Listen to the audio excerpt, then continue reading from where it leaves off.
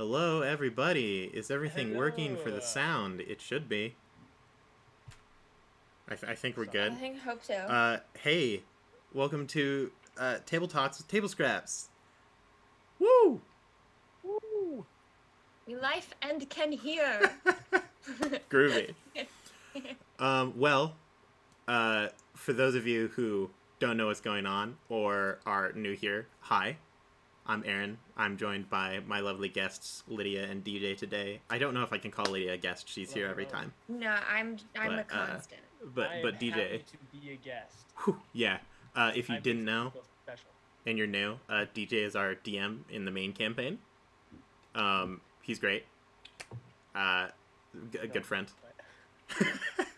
Speaking of the main campaign, That might be the nicest thing Aaron's ever said to me on stream. don't worry, I'll change that soon. Speaking of main campaign, we stream that on Mondays at 7 p.m. So if you don't know about it, be there. It's fun. Other campaigns that we do, currently our season finale of our little side campaign for October streams next Wednesday. It's the special finale, 4 hours long. It's the horror thing. I DM it. It's really fun. Absolutely nothing bad ever happens in it. It's great. No, it's all good. And of course, if you're here, Table Scraps, unless we have to do something else on a Thursday, will take place Thursday afternoons, which is kind of where we are right now. So I'm going to start off with the question that I always start off with, and y'all should be prepared for it. Last episode of the main campaign, Monday night, things happened. I want your thoughts. I want in-depth thoughts. I want them to be...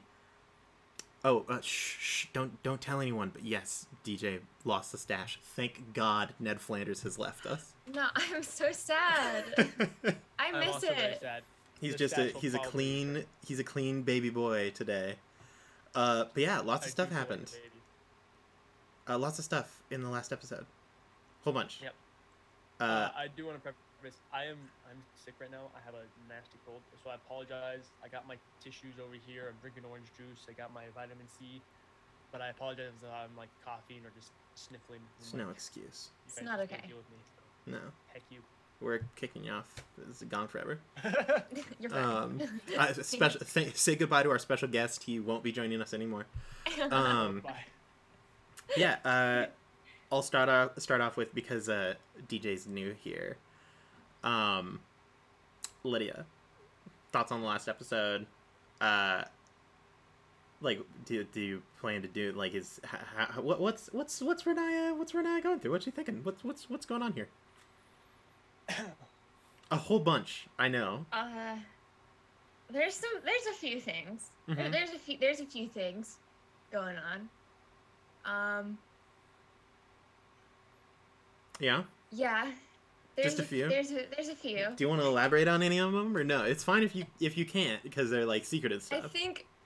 I think I want DJ to go first on his thoughts. Oh man. 'Cause I'm actually really interested in DJ's thoughts. Throwing him under the bus. And then I'll input. Well, somebody else. I can talk. Okay. Okay, first off, for anyone who isn't around the main campaign, I should preface, two of our members are having to take an extended leave of absence for an undefined amount of time, and so their characters have been killed as far as we know, in the main campaign, and that happened in the past, gone forever. It's confirmation from the DM. Absolutely. So they're super dead. So that happened in the last episode and the episode before it. So our characters are having to deal with that, and while DJ laughs in the background. Yep.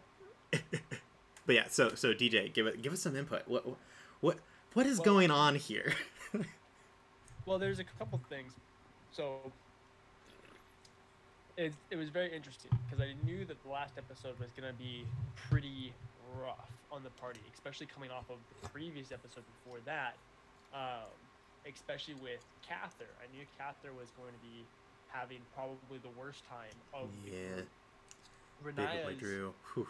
visceral reaction to everything happening, I wasn't expecting that, and so her and I have talked a little bit about it since then, and it's very fair, and I'm very interested to see where she decides to continue with this kind of little thing that's going on. She already caught on to some secret stuff that she wasn't supposed to figure out. So Okay, so I think I know the secret stuff that she wasn't. I'm not gonna say it, but Oh, she told you too. well, I don't know. So my brain's also going. The think tank is always going. Yeah, the think tank is aggressive, and I'm not sure if it's the same thing, but see, so my question is, if it is the same thing, was this planned from the beginning? I don't know. What's your thing? Well, so the thing is, and it may be two different. I don't want to reveal it. I don't want to reveal it if it's the same thing, because that's going to be really scummy. Don't say it. But there is a text it to me, and I will. Oh, shoot! Confirm or deny. Because I know that Lydia at some point in time mentioned a thing to me as like an offhanded comment that I then proceeded to extrapolate and then just run wild with. But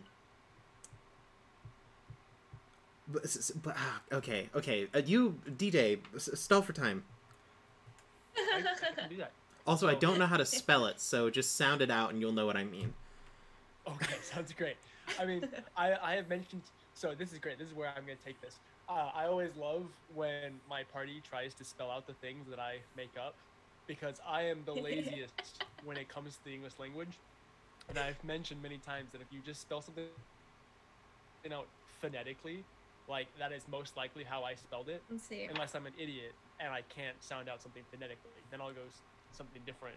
Or unless I use name generators a lot because I'm really uncreative, and so a lot of name generators. This last episode had so many. We had Iraq Varas, we had Vastrusium, we had Wakao, we had Zastari. Well, Iraq Varas has been around for a while. That was created a long time ago, and I was actually really impressed with Aaron when he asked me about Vastrusium, because Aaron and I, when we were building some of the lore for the orcs and for the Alistar dwarves, we came up with Vastrusium and then never talked about it again. And this was stuff that we were coming up with, back before the campaign started, like a year and a half ago. So when you were just like, yo dog, is this random material, or does this remind me of this? I was like, wow, Aaron never ceases to impress me. Okay, I'm gonna reveal my secret on this one. Don't be too impressed. Aaron had 14 tabs open to different documents. So I don't take notes while we play. I'm really bad at that. Instead, I just have notes that cover like I'll just sit down and write a note for no specific reason, and they're never connected. So I have to have every single note that I've ever taken put up on the same screen. So I just have to you'll see someone will mention a thing and I'll just go and just click along the links on the top of my screen to be try to find it. Aaron is truly a student. I also love NPC names because they're either so ridiculous you can't even imagine how to spell it. Oh yeah. Or it's Dan. They're the most plain. Yeah, literally I have a list of names in my notes. So I keep track of the people we meet, and just my beginning. I've got Callway from my one shot, Samuel, Jonathan, Filet, Susie, Melancina, Anton Romondo, Jericho Savant. So, Aaron, to answer your questions, is it the same thing that Lydia? Same thing. Oh, yeah. To answer your second question, think about no, it was not the original plan from the beginning of the campaign.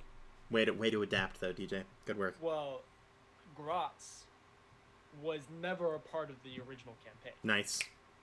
And so all of the stuff that's happened because of Gratz has really just, it's I have the door that is the main campaign, but then we took the trim around the door and we added like really fancy like filigree and all these nice ornate decorations around the door. The decorations are Grots. It's really great. You guys are still on the main campaign, but Grots just makes it better. I'm glad you see it as that, because I've actually been a little nervous about it. I was like, I really hope I'm not derailing his stuff with Grots. No, you're not. And like going after Grots. You can't derail my campaign. I had Aaron Cleverad as a DM. He taught me how to railroad without you guys knowing that I'm railroading. So, I would like to state, this is going back to when we mentioned previously about like names of things. I think that you are absolutely in the right to have these names that are like super long and complicated, and then have like a dude named Dan, because like I'll refer to the Dune series. The movie came out. Haven't watched it yet. Really interested in it. I love the Dune books. I've only read the very first like chronologically, and it was crazy, and I just couldn't get through the rest of them because I was like, these books sucks. But the movies are great. I didn't know I thought there was only one book. Oh no, oh, no! There's a lot of Dune books, but like you end up with names in Dune that are like Abulurd Harkonnen, like Fade Rautha, Chief Handler, and then Paul.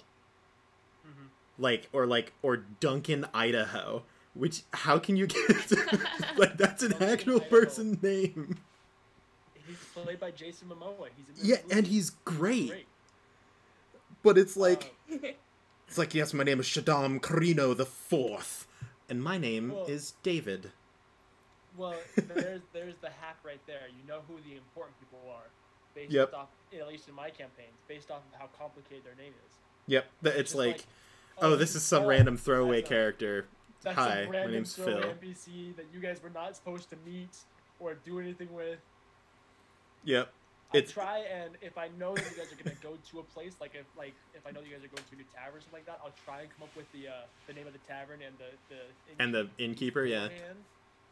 But most of the time, if you guys are just like, oh, we decided to go to this random place. Yeah, I go pick out a random person out of the crowd. Looking up name generators, or it's like whatever first name comes to my head. What are you laughing at, Lydia? What are you cackling about? You've asked about the names, if I had little descriptions for them, and I do, and I was reading through some of them to find some good ones. So there's Samuel, redheaded orphan gnome I got emotionally attached to. There's he's dead now. Anton Ramondo, works at 12 Platinum Cranes, part of Havel's Mafia. Jericho Savant works at Sunrise Suite, part of Havel's Mafia.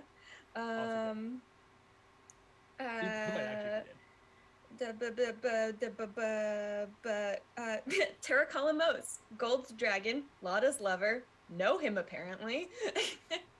Nice. That is another thing that I have mentioned the last couple of times to a couple different people. So, little behind the scenes with Terra Kalamos. Riniya never actually met Terra Kalamos. So it was the funniest thing to me when we got to Lada's place. We got to Katin and Lada revealed that Terra Kalamos was her lover and partner and all this type of stuff. And then everyone just started treating Riniya like she had connections and like he was like her stepdad. And it's great. Oh, she has claimed the Horde. She knows these people, and it was like, no, that's not the case. Well, and DJ didn't tell me about Terra Kalamos, so I had no idea who it was. But then everybody immediately assumed that Riniya knew him, and I'm like, wait, am I supposed? So I kind of went with it, but I'm always like, I didn't know him that well. It's so good because it was, I could see the confusion on Riniya's eyes, but I'm like, this is too good to not go with. That's not an opportunity for me to just be like, oh, well, she doesn't know, so I don't have to talk about it. No. Let's be clear here. Your adoptive mom dated God, and you didn't know about it, but that means that I can say that God is your adoptive stepdad. Just because you didn't know about him doesn't mean that it's not the case.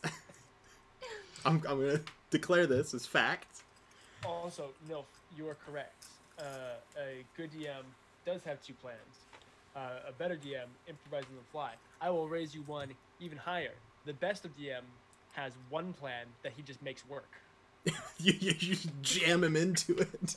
That's right. You're like, it happens. Right. Welcome I would like to do this. Yeah. No. Anyway. Welcome to Between the Rows. It's like, oh, you wanted to do something else? Exactly. It was my favorite. It was like episode 2 or something. You guys were like, could we just like fast track this? Like, could we just leave? And I was like, I mean, you could, but I wouldn't advise it. Yeah, exactly. You know, and the thing about it is, when you play with the group long enough, they begin to learn the DM's like natural cues. Yeah. And they'll learn how serious you are about that. So like, I played with Aaron for 7 years. If Aaron says I wouldn't advise it, I'm not gonna do it because Aaron will kill my character without a second thought. So this is a really exactly interesting thing. We actually Lydia was there for this. I had a wonderful conversation with Drew. I have a lot of conversations with Drew. Basically, if Drew and I talk, it's complete silence for like 3 hours, and then one person will make an offhanded comment about an opinion in like an RPG, and then for the next 5 hours, it'll be us like debating 2 different topics that has no end goal, and we will never resolve it. But the thing is, like, we realized, I was like, Drew, if either one of us was playing in the other person's campaign, we wouldn't have this debate. Like, it would just be like, no, this thing happens, and we would go, oh, okay. And so true. It's great because eventually you play with people long enough and you know them well enough that like I talk a lot about hooks, like DM hooks, where I agree 100% with like ad-libbing and like coming up with that stuff on the fly is really great and all, but a story is best told when the players and the DM work together. So like if you're a player, a good player will notice hooks and like they'll pick the one that they like. Yeah. A good DM provides hooks that their players will like. It becomes a real big problem if your DM is giving things that they will like and you don't, or if they're giving things that you like but you're like, no, I don't want any of those, I'm going to do my own thing, because it can just cause a lot of discourse, and in a lot of the games that I've played, that's how a lot of them like derail in like bad ways, where it's not like communicative. Yeah, and to further like prove your point, one of my most recent examples will be in the last episode talking about Varas, because again, Aaron didn't know that this weapon existed. Like, he knew of Vestrusium, he knew of, you know, the Alistair Dwarves, he knows of Durith Dular, a lot of these kind of lore facts. Yeah, I had no idea a weapon had already been made, or if it had, that it like had a history. Exactly. So when I'm like, hey, this is what you know about this, and Aaron goes, oh my gosh, this is like the god killer weapon, and just like took it and ran with it, that's such a good example of the DM and the player just running with things. Oh yeah. And I think that's a really good thing for DMs as well, is to not be so in need of control that you can't hand something to the player, let them do whatever they're going to do with it, and then bounce off of that. Oh yeah. 100% agree with you. You know, Track has a lot of that has changed Track's perspective on a lot of things, and part of it, yeah, is me going like, this is the part sometimes I talk about like good metagaming, because regardless of what you do, you're going to end up metagaming sometimes, like just because you as a person know things. And so there's a difference between good metagaming, where bad metagaming is using your outside knowledge to gain an unfair advantage or to negatively affect things in your benefit. Good metagaming is using the things that you know to better enhance the story without changing the decisions your character would make. So, like, I knew it's like Drew had a dream that involved this hammer. I know this. My character obviously doesn't. He's not like a dream walker. But I know that this hammer is important because it was in Drew's dream. So, simple solution: don't just throw it away because I'm like, yeah, it's just a hammer. No, this is like a focal point of the story. It's bound to be important, so add importance to it. And yeah, Track's in a situation now. Oh yeah? Oh yeah. Do you care to elaborate on that? Well, I'm down to like an extent. So like, if you watch the episode, which I advise, it's on YouTube podcast if you can't watch it like visually. We also have it on YouTube and Twitch stuff. It's really great. You should watch it. It's really good. Podbean, Spotify, you know. It's all those things. Yeah, it's just you're there, and 100%. Also, check out our And hop over YouTube onto shorts. Netflix. We have our Netflix. Yep. But Track was pretty, like, he wasn't pumped about, like, members of the party dying. Like, he's not excited about that. He's not like, yes, they're dead, finally. We got rid of them. Yes. But he isn't, like, weeping or furious or upset, really. It's very, like, down to business. And a lot of it is me knowing there's nothing I can do right now. It's not like I can change anything, like, outside a game. And the other part is Track is confronted with a much bigger issue. Because in Track's mind, people die and that sucks. What is worse than that is a war that destroys half, if not all, of the continent. Because to Tarak, the last time that this weapon was found, the orcs almost defeated the Alisar dwarves. Which is bad. And the best part about it is I don't think people realize how bad it is. Where it's like, in Track's mind, the orcs leave the Alisar Mountains, like, the continent dies. Like, there is just too many of them that are trained war creatures, like, wiping their way across a land, no holds barred on who or what gets in their way.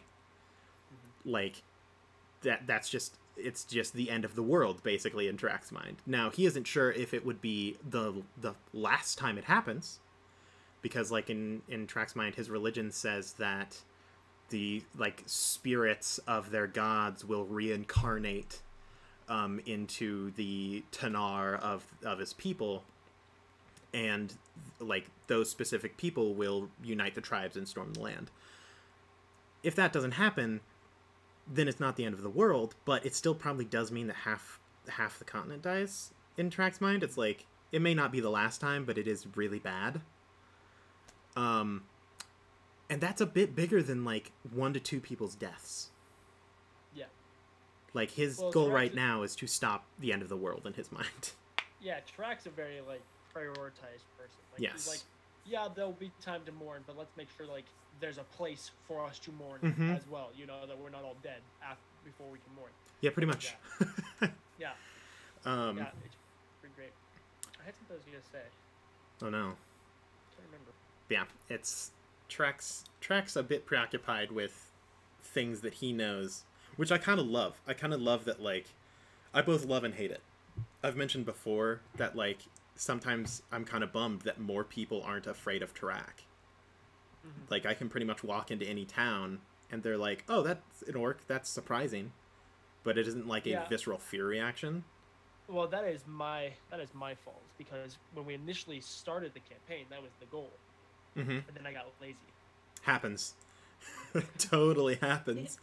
And half the time I just forget. Like, I'm just like, oh yeah, you guys walk into town. I'm not even thinking about, oh crap, like there's a, you know, this, like, this an 8-foot tall monster. Yeah. You know, because obviously I know Tarak, and not that he's not just an orc, he's Tarak and everything like that. So that. But don't worry, DJ. Because that was the initial intention. Don't worry, it came up with a reason. Okay, all right. On table scraps, I was talking about it. And I kind of view it as a lot of people have, like, forgotten the brutality of the orcs just over time. Because, like, they're locked 100%. Away behind this wall. No one ever sees them. Yeah, that's exactly what I was going to say, yeah. And so it's like, an orc walks in and they're like, oh, an orc. That's strange. But it's like, there's also the Western orcs who, like, aren't as bad. That are a lot more, like, small time. So... Yeah, and especially where you guys have been traveling. Like, oh, yeah, Free Nations, for sure. Like, the Free Nations... Unless you're in specifically a Thane, the northern most Free Nation, which is the one where those Western orcs reside, like, most people will go through their entire life without seeing an orc, and so they have, like, these histories and these legends. But then when a relatively small orc walks in with a group of other people and doesn't start causing problems, people are like, that's weird, but, like, I don't think I have an issue with this because there's no issues here. Yep. So like, and I kind of love it. I kind of love. It's really growing on me that like, the way I explained it to Lydia was like, it would be like trying to explain, like going to the past and trying to warn someone that like a nuclear bomb was going to explode, but they don't know what a nuclear bomb is or what it does. So you're just like, 100%. This is going to kill like 1 billion people, and they're like, is it though? 1 billion is. Yeah. Like, is it really 100%. gonna, is it, like, it's a bomb, sure, but like how bad is it? How bad is the bomb? Yeah. Because they've never seen it, they don't know what it can do. So I kind of love it. It's just Track being like, I can't explain this to anyone, but I know that it's bad, like unreasonably bad. But yeah, so that's been a fun time. The next arc is going to be very interesting. I'm so pumped. I'm really excited. It's so interesting. These are the moments in the campaign that I really look forward to, or the moments that I've been planning for like months or a year in advance that finally get to like come to fruition. These are the moments that make me really happy. I want to go to Crimson Waste so bad. I'm so excited, dude. That's gonna be so wild. I want it to just suck so bad. And the worst. I'm so excited. I need to get you a list of like flora and fauna. Aaron, I would love if you were to give me a like a dummy's guide to the Crimson Waste, where like you have everything in it. Bro, I want that. Please. I'm so down. I have it in my brain and I just need it down. Just specifically like plants. Oh my god. There's so many cool plants, which is funny because it's the desert. But like, I mean, the desert is filled with different types of desert. Yeah, but it isn't like the first thing that you think of when you're like, oh yes, a desert. Plants. Which one is? Flora is plants. Flora is plants. Fauna yes. is animals. Because fawn is it's like kind a deer. Got it. And flora is like a flower. A terrible analogy. That's how I remember it.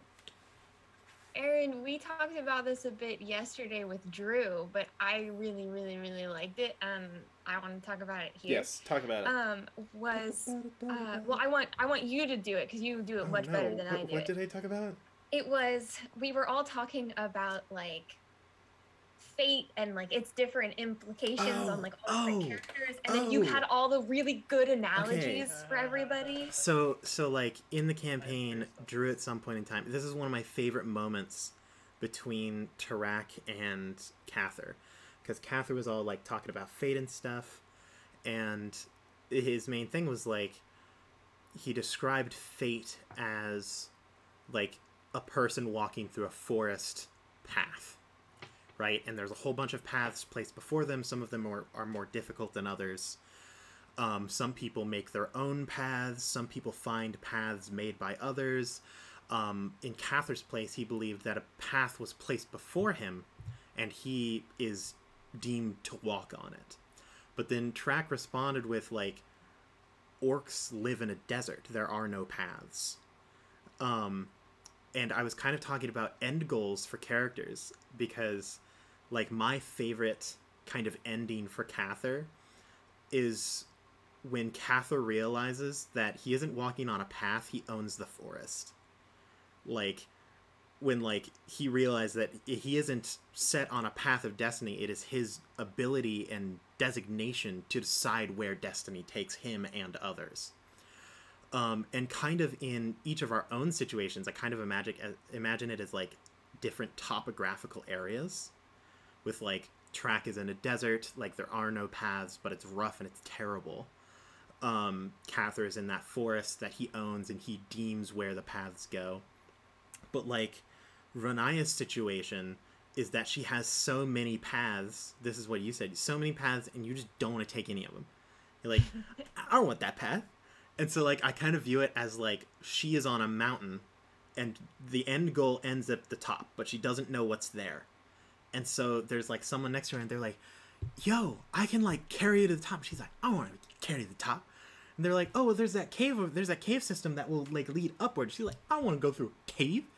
And then they're like, oh, but like you could, there's this path, this footpath up the mountain. And she's like, I don't want no footpath.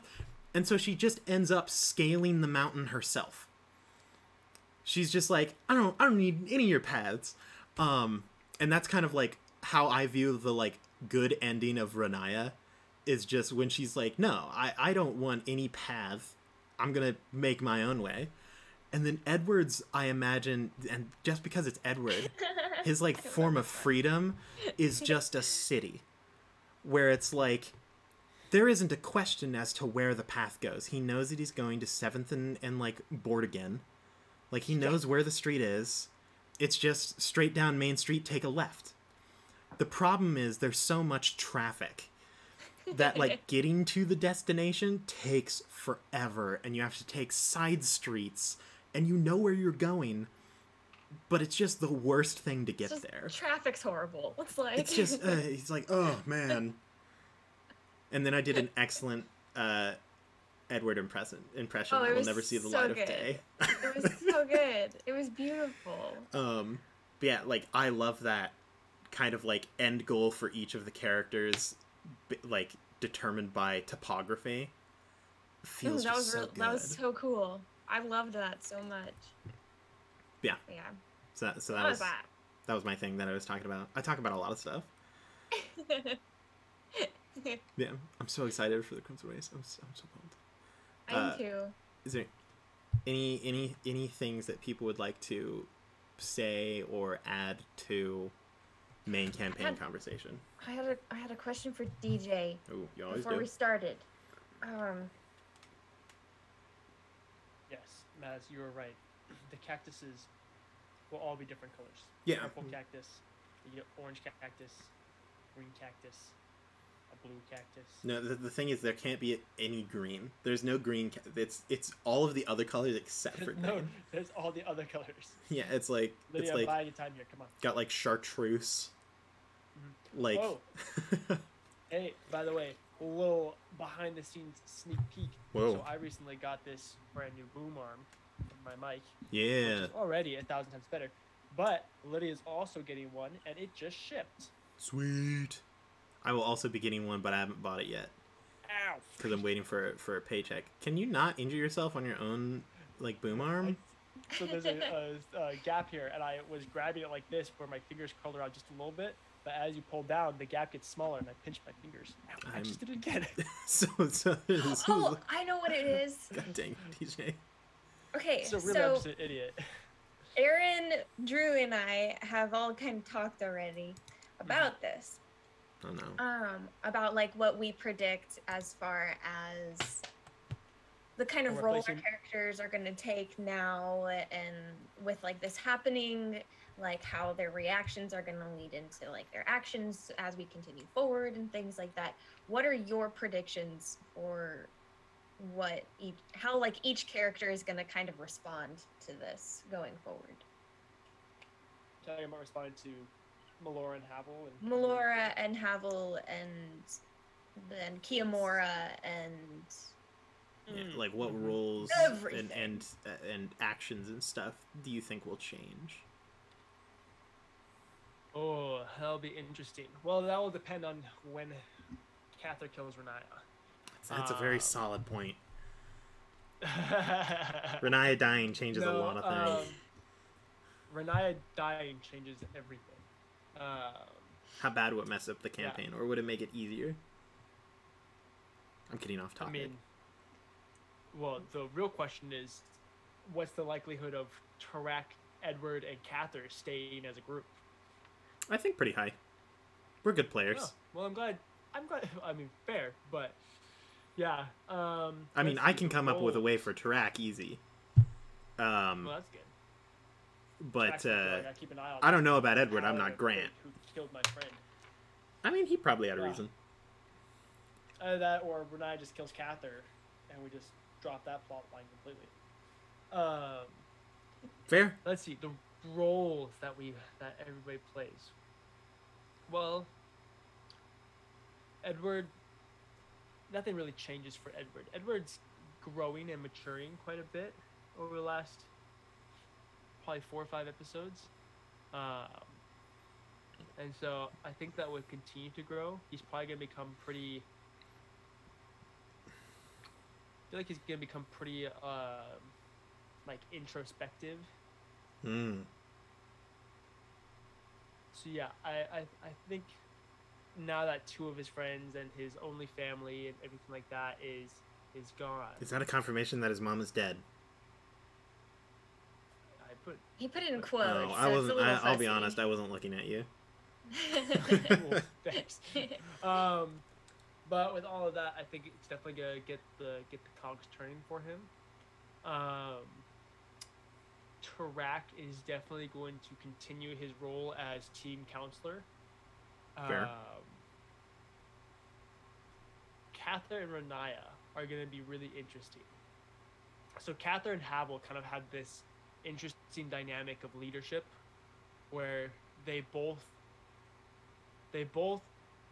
didn't per se like want to be in charge, but they both acted like they were in charge.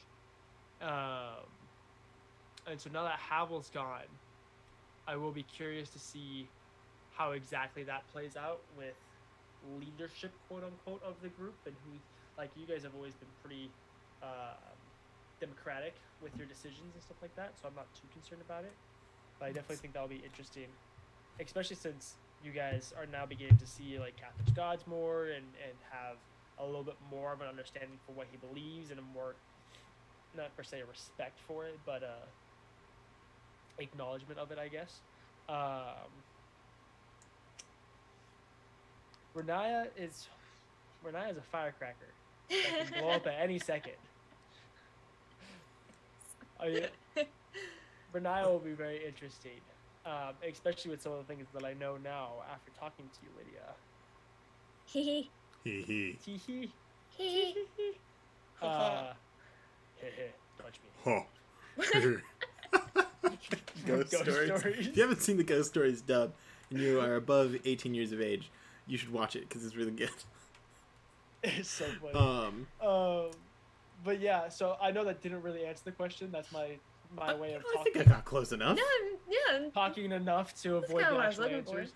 But yeah. I did mention, well, to Lydia and Andrew, I would love just an episode where it's just the theology lesson, where it's like we split up into groups of 3, where like it's Kathyr, Riniya, and Poyo, and then the other group of 3 is me, Edward, and Tack, and then it's literally just Takaram is like, Track, your gods aren't real. Track is like, your gods aren't real, and then Edward's like, I agree, both of your gods are not real. And then on the other side of the like room, like 30 feet away, you have like Kathyr, who's like, I don't like Grotz, and my gods are great, but like I also kind of don't like them. And then Riniya was like, well, I hate your gods, and I think Grotz is great. And then Poyo just goes, and that's the whole episode. Is us just like talking about our individual religions. I think it would be great. Tales of Bossing Say. Absolutely. Tales of Bossing Say-esque episode, and I love it. Ooh! I have a question for you, DJ. So, I know that Ginger is an important factor in this story. Is Ginger still an important, or at least she was? Is she still a like hyper important factor in this story? So, or did you just say like, if I kill Ginger, people will riot, so she has to live? Okay, so I'm just gonna reveal. Okay? Ooh. This is probably never gonna happen. Also, we aren't allowed to talk about this outside of Table Scraps. No one can know unless they watch Table Scraps. Stays in Table Scraps. Yes, we're like Vegas, but more friendly. This is this is insider knowledge, since it will probably not ever happen. But and I'm not going to go too much into Melora's backstory because that might still come into play. But with Ginger specifically, I mean, Melora didn't really even know all the details, but Ginger is a fae. She's not like a fae god or anything. No. She's not an archfey or anything like that. But she's just a fae. And so because she's just what's the term? Fairy in nature? Fae? I mean, yeah, Fae.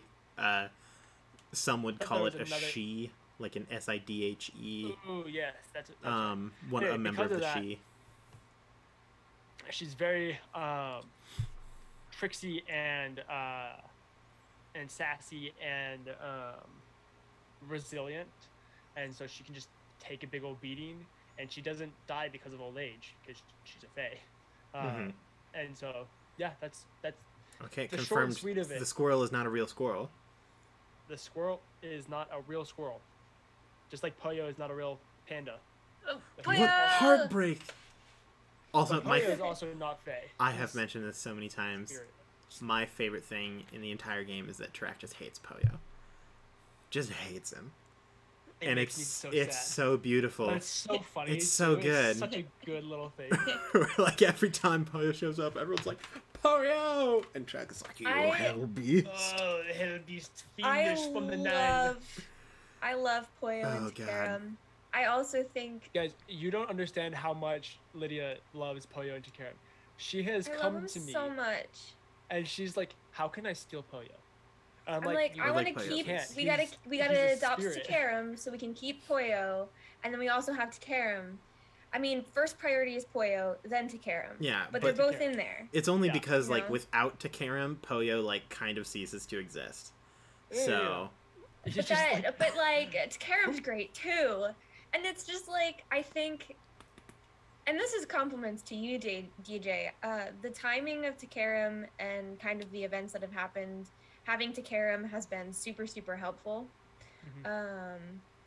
It's also been, like, he's also, like, you play him really well in the fact of, like, you just play him very mindfully as far as when you insert him and then, and when he does step in and things like that. And it's really cool. I like Takaram and Poyo a lot. Takaram's really good. Takaram is... So, there's a universal rule that most DMs try and follow where you're either a DM or you're a player. You can't be both. And so having like an NPC that's just there throughout the entire campaign isn't really a thing that you do because then you're fighting a lot of different things.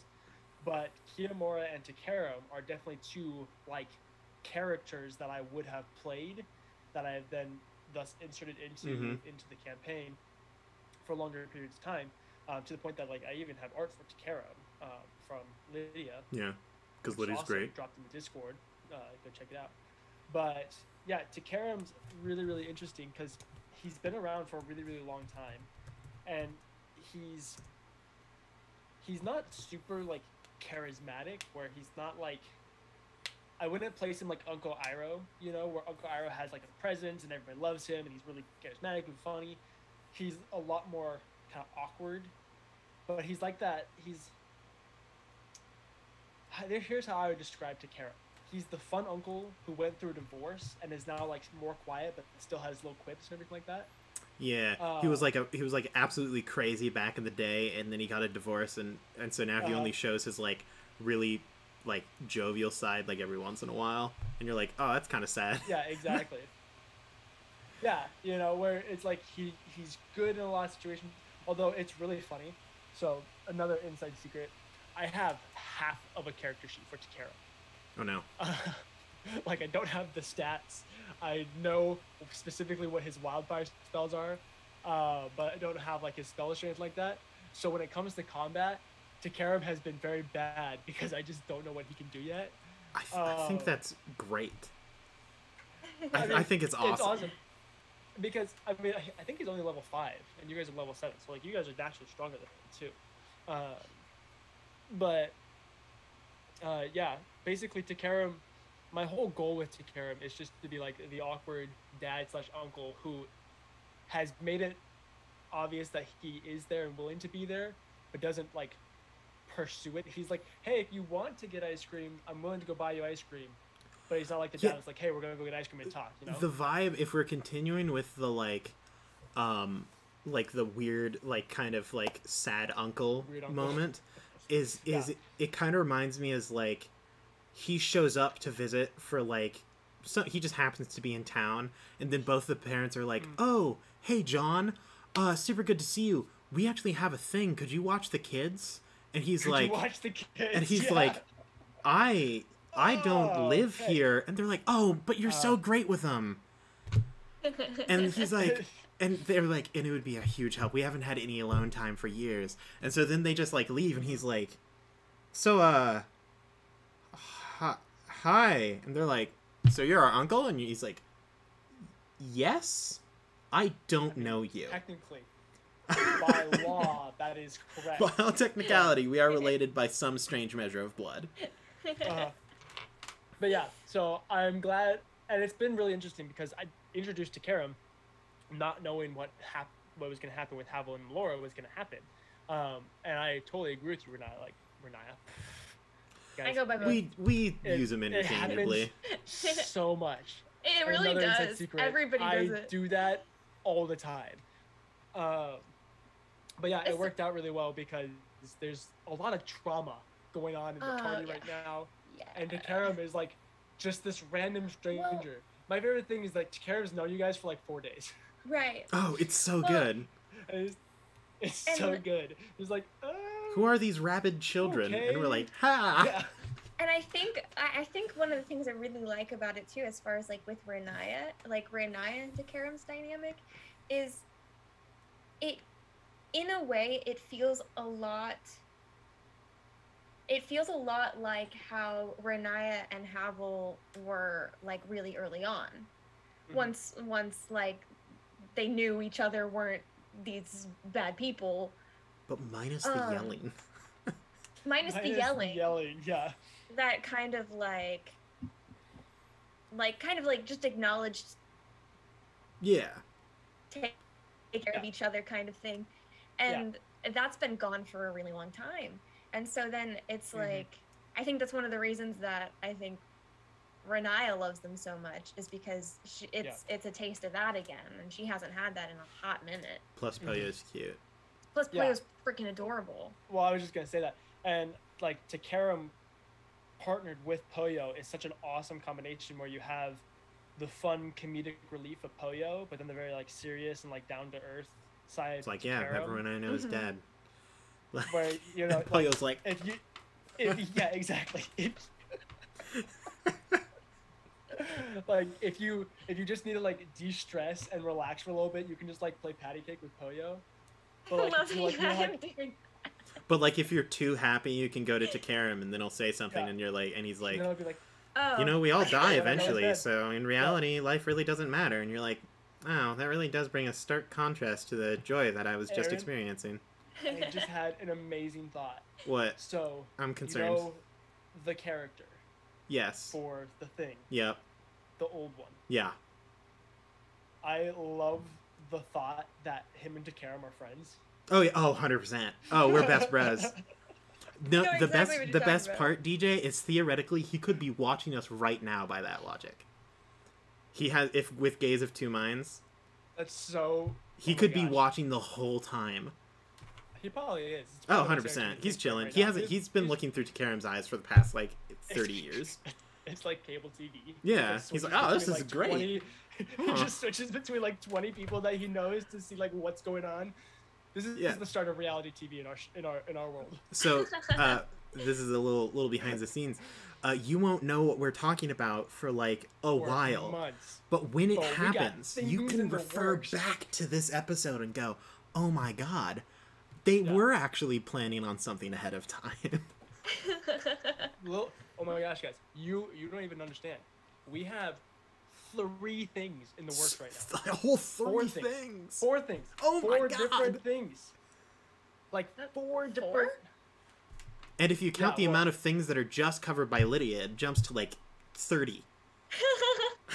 True. Well, I can reveal this one. We have a Christmas one-shot at the end by my beautiful brother. That's right. That's 4. Oh crap! I need to come up with a character for that. And then we have the thing, and then we have Lydia's thing, and then we have my thing. My thing, and then we have your thing. That's 4. Yeah. So stick around. The paper dungeon is about to be lit. It already is lit, but it's about to be like. It's about to be litter. We are upping output. It's gonna be great. Because why? Hey, why not? You know, let's do it.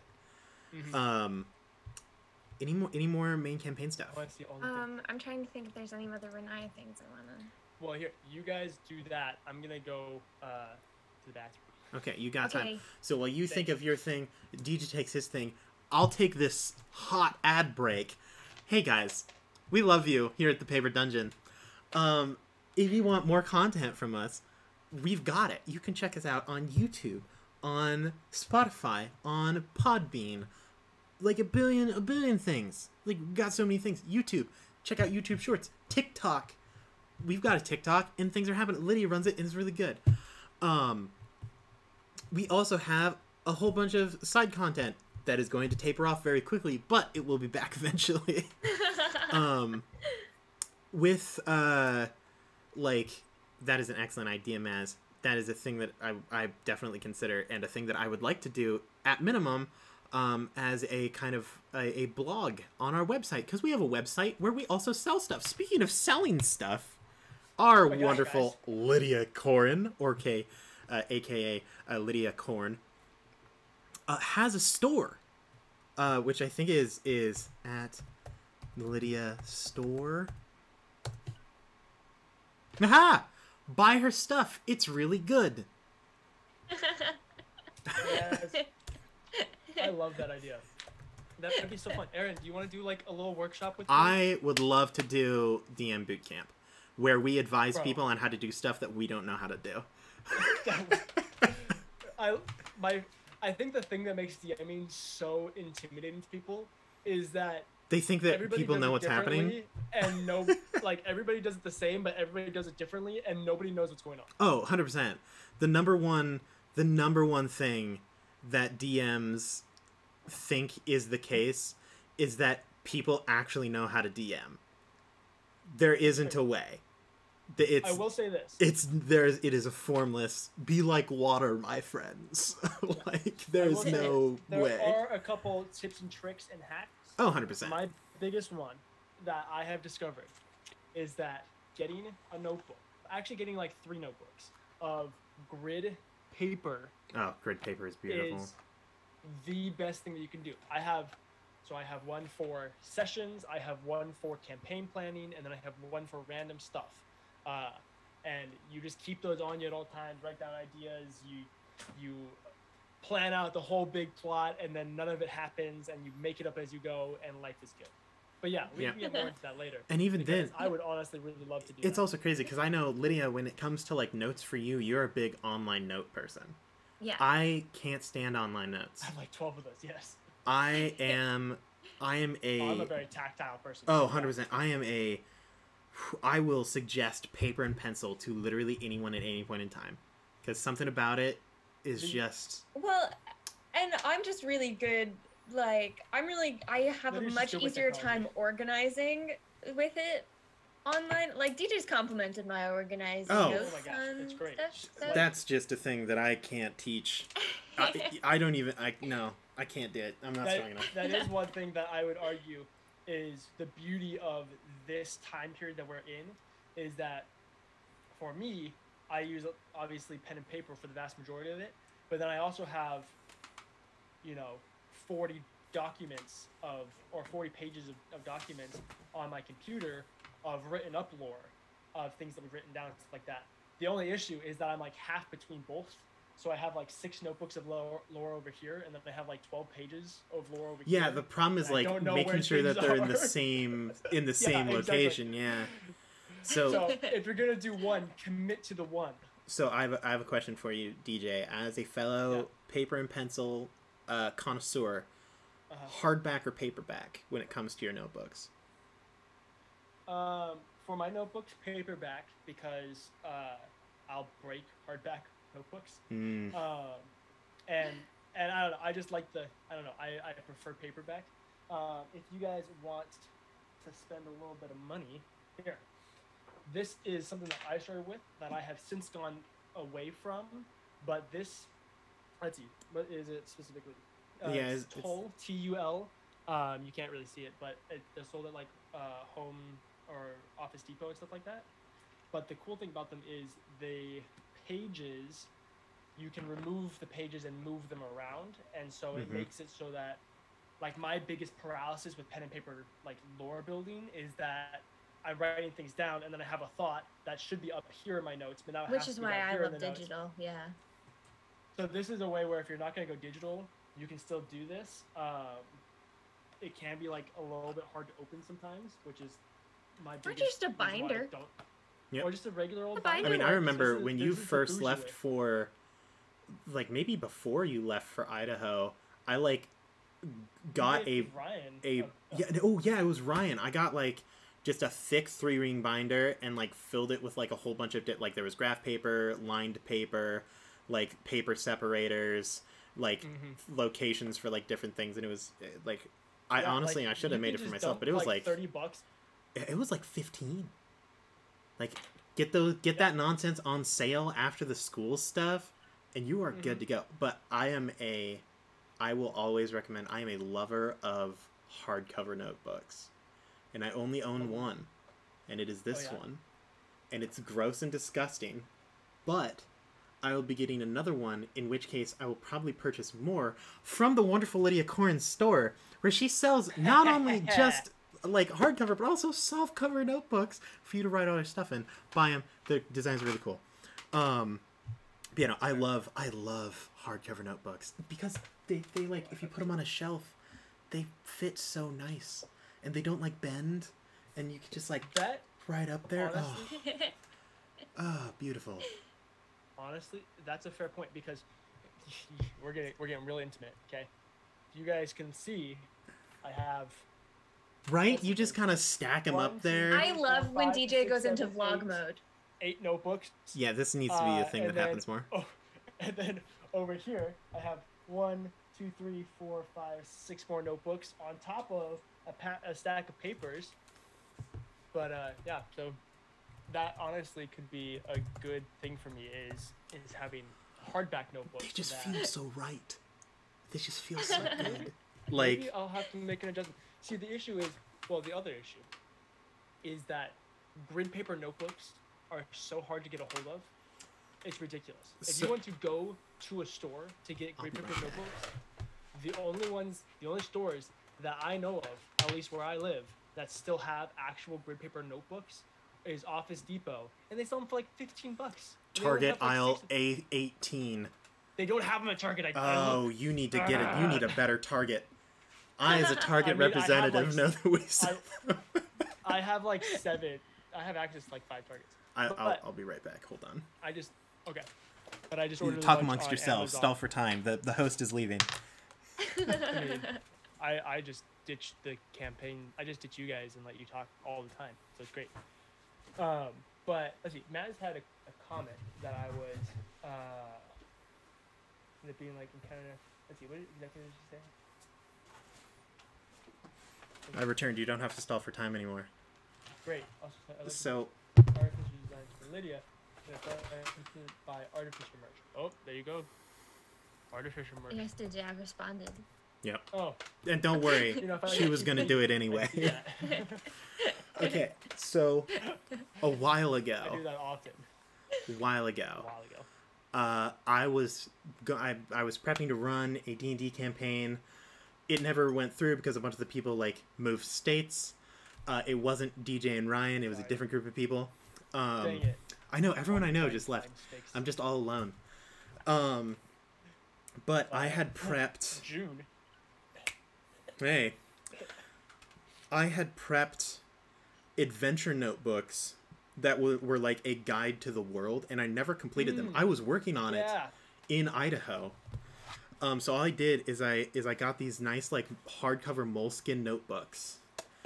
That are just like, they're just blank pages. This is a sick map that DJ drew for me of the like location. And then they were just DJ, like, your maps are so cool. I don't get it. They were just like day by day journals of someone who went through the location. And then there was like, I remember this. Art of things that he saw on the way that were like locations that the players could find like in their journey. And I never finished it. There was like flora and fauna of like things that he saw. And it was just a real bummer that I never finished it. This was I remember you telling me about this because this was a really sick idea. Oh, it has the best world concept I've ever seen. It like in terms of the like planes. Bro, I would love to, if anything, and I've mentioned before, on Table Scraps, I want to like play through worlds that either we never got to, or like ended too soon, or that we just haven't revisited in a long time. And I would love to do one in this world. Aaron, you know it'd be so fun. Yeah. We need to play like a 2-episode, 4-part, whatever little side series where it's just Maggie and Nicola. Oh, bro. I would love it. It would be terrible.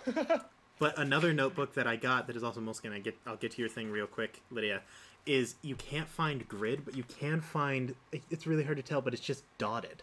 So it like functions as grid. Yeah, but it doesn't have the lines. Yeah, but it doesn't have the lines, so I still use it for like rough area maps and things like that. Now, mind you, Moleskine notebooks are expensive, but quality. Yeah. Maz, to answer your question about a map drawing tutorial, it's really simple. Okay, here's what you're gonna do. You're gonna do 2 things. Okay, you're gonna look up how to draw fantasy maps on YouTube. Okay, and I think there's a guy. I think his name is like, it's like DSAW. It's like the up, down, left, right arrows, but with like the letters. WASD. 20, I think, is what his name is, or something like that. But he has like 5 or 6 little tutorials that will start you out with the like the basics of it, and then what you'll do. Yeah, I think it is WAS. I think it's WAS 20. I think is what his name is. Shout out to that guy. But unless he's done something like super terrible. Like unless he's like a mass murderer and we just don't know. I haven't watched a video of his in like 2-3 years. Yeah, but last I knew he was just fine. And I think he does like dice content and D&D content now too. Anyway, makes sense.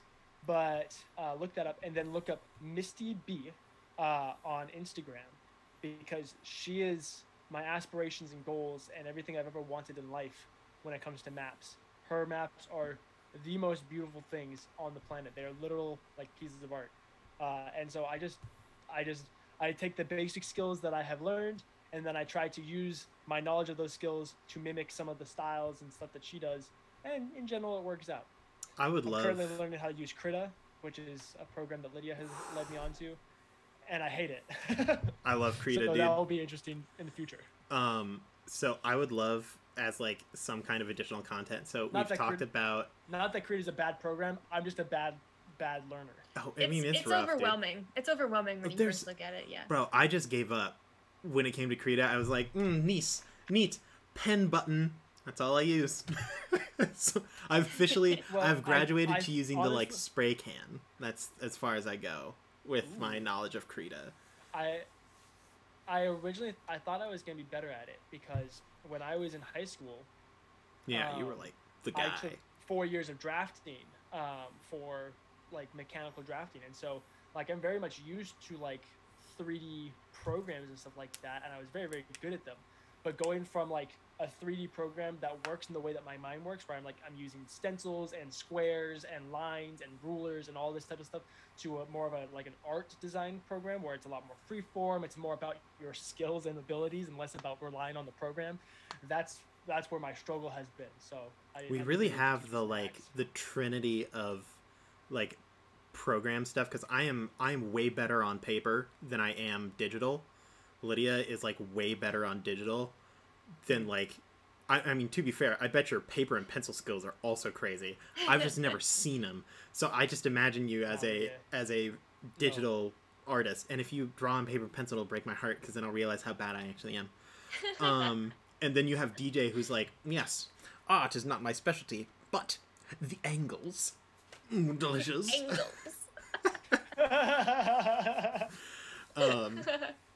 But yeah, I dabble. Okay, I dabble. Could you imagine a paper dungeon like Bob Ross section, where it's just like an individual, just like it's just an episode that's like pre-recorded of DJ, like, today we're going to draw a map, and then it's just like super calm. It's just him, like, just a top-down view of his hand as he papered pencil draws a map, or like me being like, hey, today we're going to draw some character art of something on paper and pencil, and then like, or a different one where it's like, hey, sup, I'm Lydia. Today we're going to do this thing. Yes, but the battle music is playing the whole time. It's like, it's very strenuous, but we're entirely relaxed.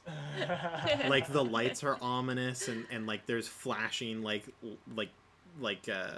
in the background, and like a siren. Well, I really, really, really, really want to do some kind of art stream with you, so Aaron, bad. here on Table Scraps. So you can make me look like a fool. No, because I want to do it with you. Because we draw simultaneously all the time on Zoom calls, but we never see what each other is working on. We're just like, "What are you drawing?" And a lot of the time, Aaron's response is, "I don't know." That's because I don't. I really don't. And most of the time, it doesn't amount to anything. And then Aaron will ask me, and then I'll get insecure and be really vague about what I'm doing. Yeah, I always assume that you just are keeping it a secret until you reveal it, and you like rip away the curtain, and everyone's like, "Oh my god!" You don't let us see the like part where it's like not perfect. I shared it with well, it's less. It's like I get nervous because comments throw me off real easy. So if there's some kind of comment said about the art, my brain will just focus on that comment, and then that'll be what I have to focus on in the art thing. So I like to keep it vague and like not get any input on it until I've got the image in my brain out. Mm-hmm. You know? Yeah. Very fair. Well, there's no point in taking criticism until you have something to critique, you know? Right. Yeah. And it's the TikTok audio I shared with you, DJ. No one's allowed to look at me while I'm making art. Anyway, Aaron, I'll send you that TikTok. I'm concerned and scared. Yeah, I would love. I don't even know if it would be like, we could do it as like a supplement to like Table Scraps, and like have it be like sometimes Table Scraps is like an art stream or stuff like that. And that was kind of always the plan, where it's like, if I don't get anyone else, it might just be me streaming, like me with the sketch pad doing art. The problem is I'm real bad. I'm not good at art. I'm just a lousy cheat. Good.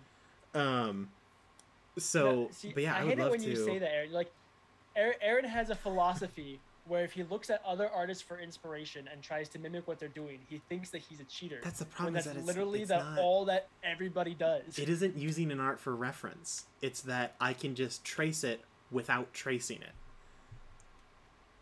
But at the same time, you like trace it, but then you change it to make it yours. Sometimes, but sometimes my brain just So for those of you who have never heard me talk about art, which may be everyone, I have a very strange skill in that I can almost one-for-one copy a thing that I see with its exact dimensions to a different format. So like if I see a picture in front of me, I can copy the lines without a stencil, so that it looks exactly the same. The first time I learned how to do, like, I figured out I could do this, I drew the cover of a Magic School Bus book, like line for line, and like you could put the picture on the cover of the Magic School Bus and there would be like almost no difference as to where the lines were. And I didn't trace it, I just drew it from like point of view, which for me is like real scummy. So like I don't just copy the things, because that would be plagiarism and really bad. But like I will take the exact outline of something else and then the outline of something else and like combine multiple things. So I'll take like a nose from one piece of art that I've seen and shift it over here, and the eyes from a different piece that I think will fit and put it over there. But none of them are like from my own knowledge. Well, and the thing is like we can go on and on and on. So about you this, Aaron. use But reference art. but my thing is like, it is crazy to me gross. how different it is, the like stuff you do versus stuff I do. Oh, it's wild. Because like like with references, like I do a similar thing, but I have to use reference photos, and then I go in Photoshop and I kind of Photoshop my own reference photo. I can't use pictures. I can't use real life imagery. But you can't use real life images. And that's the real difference for me. I can't use other people's art because of a similar problem is because I can't look at like other people's art as references a lot of the time because then I end up copying their style kind of thing. Exactly, and that's why it makes me feel bad. Because like if I was just using a reference photo, like a picture that someone had taken of like a person as like the reference, that isn't like copying because it's a three-dimensional object in picture form. But it feels like I'm just stealing what someone else made for like my own stuff, and it always feels really bad. And like I know that to me it's a very fine line because it's like it's halfway in between. Like if I did the exact same thing that I did, but all I did was overlay an image and like draw it out, then that would be plagiarism. Mm-hmm. But it's the same thing, except I don't have a stencil. It's just with my own brain. And that is like, well, technically you didn't copy it, because it's not like it's perfect. But it still feels like cheating. And I don't know, stand by that. Like emotionally, it feels like cheating. Because I'm like, I didn't draw this. Someone else did, and then I just stole it. So anytime you look at my art, you should be like, Aaron's a bad artist. It's terrible and I hate it. Because I'm a scumbag human being. Do that. No. But we've talked about art for a long time. We'll figure out. Other creators. Unless they're stealing art. Don't steal art. Don't steal art. Okay to use references and even tracing when you're learning is epic. I do agree with that. Don't steal art. Don't steal art, but don't steal art. learning how to draw by like tracing other people's art is a good way to learn. But just don't be like, yes, this is mine now. Because that's not only morally wrong, but it's also illegal. But we've talked about art for a long time. Talk about art. We'll talk more separately about doing like art streams and stuff, because I know I'm down as much as I hate it, and Lydia's down. Who knows, I might be able to con Drew and Grant into doing something similar. Maybe not like physical art, although I know that Drew is kind of interested in that. But like they might do like a music thing where they show how to like make songs and like the programs and stuff that they use to like modify. It would be really cool to have like one week where like Grant like composes a song, and then another week where Drew modifies that song and like highs and lows it and EQs it and stuff to have like a finished product by the end. Super, super cool. We'll talk about that. With like that's honestly probably a thing that we'll do. I think it'd also be super fun. I think it'd also be super fun to just like drop Grant in a seat with like a little mini and a little bit of paint and see what he does. Bro. Like, hey Grant, come over here. Just sit him down and just start the camera rolling. Where it goes. And he's like, what is this video about? And we're like, ooh, whatever. Yeah. I would love it. You're just gonna talk and paint. Whatever you want. But onto the next topic. Episode 4 of Between the Rows streamed this past Wednesday. Some of you may have watched it. Dude. I know that Lydia and I watched it. DJ, you were in chat, right? He was there for the first part, but he's been sick. I was there for the first little bit, but I wasn't able to stay for the majority of it because I was sick. I forget. I say as I continue to die. Because I know finale is this Wednesday. And nothing bad ever happens to any of the characters. Nothing bad ever happens in Between the Rows. Nope, Between the Rows is always, it's a happy fun time where everyone has fun and no one... Sunshine, rainbows, lollipops, and sparkles. Yep.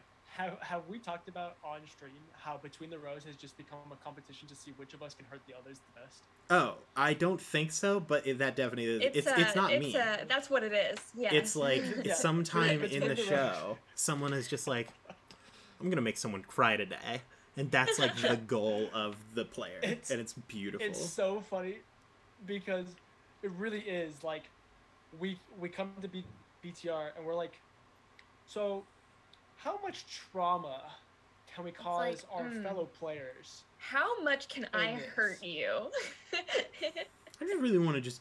And it's just Between the Rows. Like, it's just between the rows, and like all of our other stuff, like I shouldn't say that all the time we're not trying to hurt each other, but like the vast majority of the time it's not like aggressive in nature. But when it comes to between the rows, like something different comes. Oh, it's a free for all. With Grant is one of the nicest people on the planet. Oh, when it comes 100%. to between the rows, Dude, he will sacrifice everything to make Lydia cry. This guy is like Grant. freaking. The conversations we've had, like just getting ready for Between the Rows, how dark he will go. Oh my is god! like. And you also have to remember, so original Between the Rows was like basically me and Grant just sat in a car and talked about things, and it was hilarious because basically every single week he would get in and he's like, so I thought about this really terrible thing that we could do. Like that's how it started, where it was just like, yo, what would happen if like so and so died, or like how great would it be if you just like ruined this thing that someone loves. Like how unsatisfying would that? How would just be great.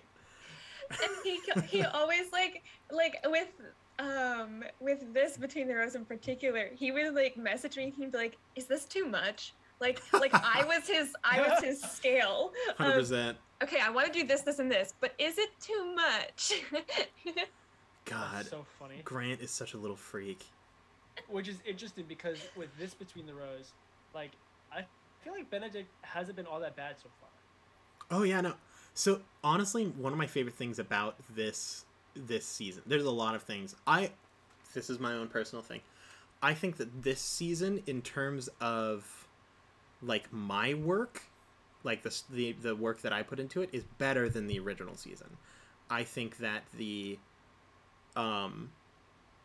like content overall is probably more entertaining in the first season of Between the Rows. Not because of anything that you guys are doing, just because of the like situation that you guys are put in. The format is different. You guys have less time even than we did last year because like we're one episode less. And like there's a lot less things to interact with in this season. It's pretty much, this is the closest thing to like a dungeon crawl that we've like really had. Yeah. Like even on like the entirety of the Paper Dungeon. Like this is pretty hardcore dungeon crawl. And they're only 2 hours long, so it's like like it's really this yeah. Like episode 4 was probably, I keep interrupting you, sorry. Episode 4 is probably the most probably the most like character interaction time that you guys have had. That's what like yes. Yeah. And so it's just a different feeling. But one of my favorite things about it is how many things are never like that. Like honestly, unless we decide to tell people, they'll never know. And a lot of that will be like, some of it has already been hinted at. A lot more of it will be hinted at in the finale. But like it's never resolved. Like it just ends. And no one ever learns these things about the characters. And I think that's just wonderful. That is one thing. I'll have to talk about it next week on Table Scraps. Yeah. Oh, is that a confirmation you'll be back for next week, Table Scraps? I might be backpacking. I don't know. So we'll see. Sorry. I have time, so I might go enjoy the outdoors. This has been very, very fun. I've been very much enjoying this. So maybe we don't do outdoors here. We're just sad. Outdoors? What's that? Yeah, never been. Hisses at the sun. Yeah, I'm literally in a basement right now. I'm not even gonna lie. There's like two tiny little windows. I'm in a prison. But yeah, I really enjoyed. We are actually done recording all the things. If we weren't, it would be very concerning because we have to stream it next Wednesday. Right. So like, I'm pumped. I had an absolute blast this year, just like putting things together, and I love, one of my favorite things, and I do it in the main campaign. I do it when we do, like actual Dungeons and Dragons on Table Scraps. I love foreshadowing. If I could just foreshadow forever but never actually reach the conclusion of the foreshadowing, that is my ideal game. Like, that is just my favorite thing in the world. You're so good at it, too. I love it, because I have, like...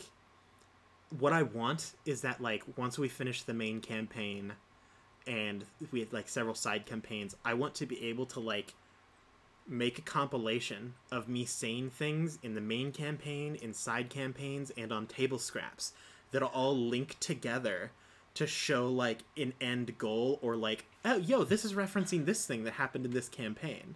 And like, also, I want to be able to take the part of this episode where DJ's like, you know, the old one? Like, he could be watching. And the then, thing with God, I want between it so the bad. rows though, what I love with Between the Rows is you don't know if it's foreshadowing or if it's irony. Yeah. Like, it can And go either way. And sometimes it's both. Sometimes, and sometimes it's like, both. there's a moment in the finale that afterwards I was literally like, oh no, this is both foreshadowing and referencing. Like, this is referencing past and the future. Mm-hmm. And, like, I've told them a couple of times, I can actually tell you guys the, because, like, this isn't a thing that is mentioned, but I can totally tell you. The prophecy at the start of this, Mm-hmm. it was told that it wasn't a complete prophecy, because it wasn't a finished seance. Right. So, like, there is a non-zero, in fact, very high chance that in some future season of Between the Rows, you hear the full prophecy. And whoever's character or whoever And they're is not going to playing know. is going to interrupt the ghost that says it. Yes, it's going to be great. But yeah, that's like so perfect. Is I love it because, like, I think of it kind of like a horror movie, where, like, something happens in a horror movie and then, like, or like the Terminator movies, where, like, someone holds up, like, the, like, metal piece and they're like, oh my god, and you're like, oh, that's from, like, the original Terminator or something like that. Yeah. I love references and foreshadowing like that, and I just want to do it all the time. It's pretty great. I want it so bad, all the time. It's Good so things. Good. It's so good. It's so good. It's so good. And we are doing, after the finale happens, we're going to do a kind of sit down and talk about it. Yeah, so some things might be revealed, but others might not. So be there, be square. Either be square or a triangle. Triangle's pretty cool. Triangles are strong. Triangles, a lot of symbolism in triangles. A lot of symbols so much in symbols. triangles. So many symbols. It's actually the strongest shape. Yeah. I thought circles were the strongest. No, it's because the triangle, the weight evenly distributes itself naturally. I loved all of the characters. DJ, it has been especially wonderful to play with you as a player, because, like, I don't often see you as a player. Mm-hmm. Like, especially anymore. Like, it used to be different, like, back in the day. Yeah. But, like, now you just DM for us, and so, like, it's been so long that I can't tell if you have drastically improved or if I've just forgotten that that's always the way that you were. I'm gonna say that I have drastically improved because I've been surrounded by some truly amazingly talented people. Yeah, we've forced you. You guys, I seriously feel like that. Like, every, like, 2 months, I'll just text Lydia. I'll be like, I'm redoing everything, and she'll be like, why? And I'm like, because it's not good enough for you guys. So I would say, first of all, thank you very much. That's such a nice compliment. And second of all, I blame you guys for me improving, because I refuse to be the weak link. I at least want to be on par. Sometimes peer pressure isn't always bad. It's a good thing. That's right. Peer pressure should be better. It's all about surrounding yourself with it. But yeah, it's been a blast playing with you, DJ. It's just but it's so frustrating, because, like, just for once, I'd like you to fail. Like, it's so hard for, like, you just never blow it. Last episode where I wasn't too hot, you know. Okay, so I would now, just like you to compare. There were also a couple times where I really should have just not. Bro. You know, I should have just. Oh man. Oh my gosh. But, like, if you compare, like, DJ to, like, me or Drew, like, in terms of, like, success, fail, opportunity moments, it's like we're not even operating on the same graph. Like, DJ is on, like, a pie graph, and we're operating on, like, a line graph. It's completely different. I just got. That's what cracked me up though with Between the Rows. Like episodes 1 through 4, Drew like is just rolling horribly the whole time.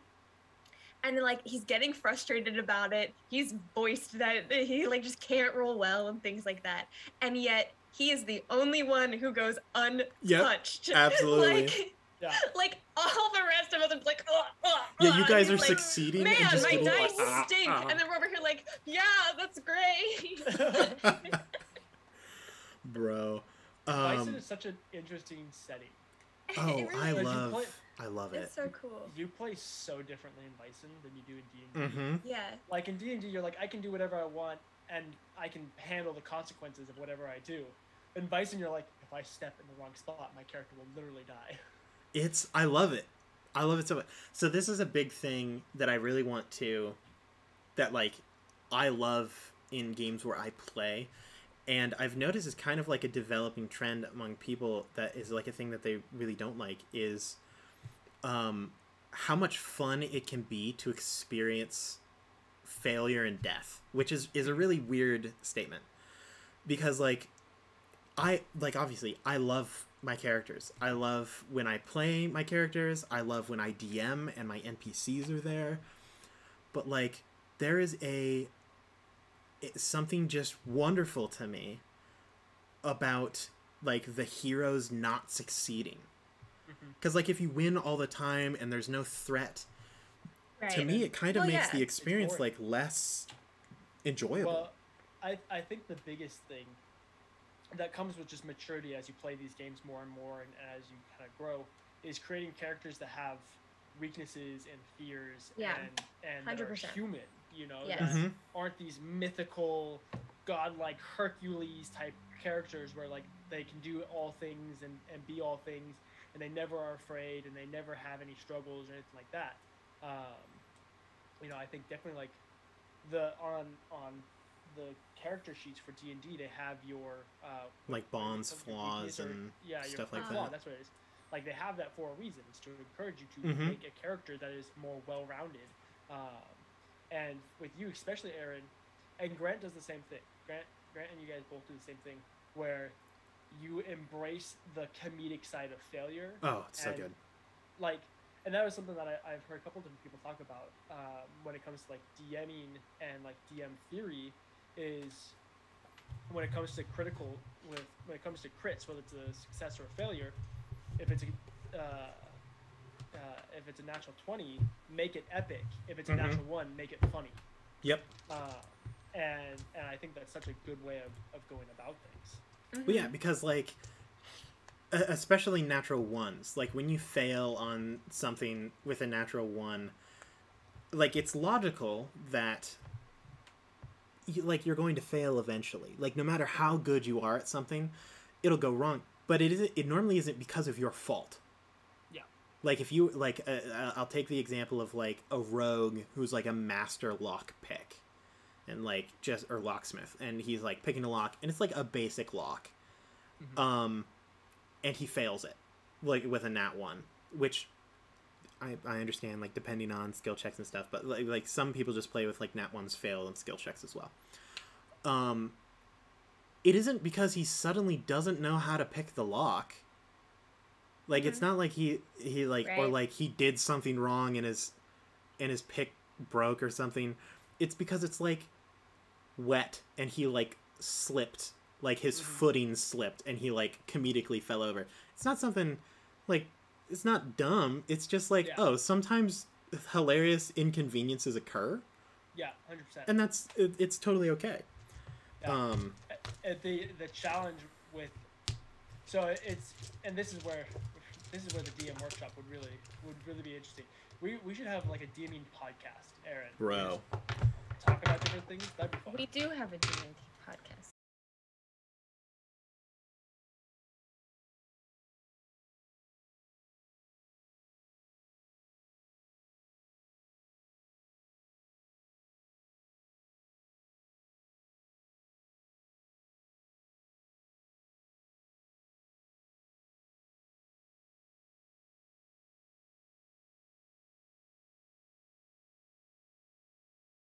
Our videos. Is my video freaking out? Yeah. Do I need to? Oh yeah, it restarted the live counter. It might do that again. Fair warning. Oh, there we go. We're back. Well, it might do it again. That's okay. This is table scraps. Table scraps. You know, hey, sometimes things happen. Yeah, I think it's a Streamlabs thing. Because it just like my screen went black and then it came back on, and then it went black and came back on again. Mm-hmm. So expect the stream to crash briefly again, but we should be good after that. Anyway, yeah. Want to show off your tray, Lydia? This is mine. It was a gift from Chase Loops, I believe. Got it off my Amazon wishlist. Yo. I have it in pretty metal. It's very pretty. It's so shiny. What's it made out of? Cool. I don't know, but they got this. Is it like a soft tray, hard tray? It's like like a velvet inside but hard outside. Okay, that it's about that amount of hardness. And then it's felt on the inside. Yeah. So. Yeah. I used 2 different dice trays because if I just used one, it's really loud. You can hear it in the beginning, like very early episodes of the Paper Dungeon, because my original dice tray is I have this wooden one that's like all eldritchy and stuff. So good. But it's all wood, so like when you roll dice on it, it's really loud. And like I also have gemstone dice, and you're not supposed to like roll them on hard surfaces because they damage the surfaces and the dice.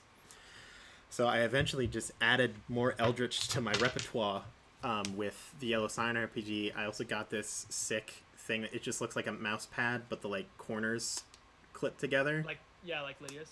Yeah, except much less like elaborate. And it can also be used as a mouse pad. It's the exact same texture. And so I just have this one. Pretty awesome.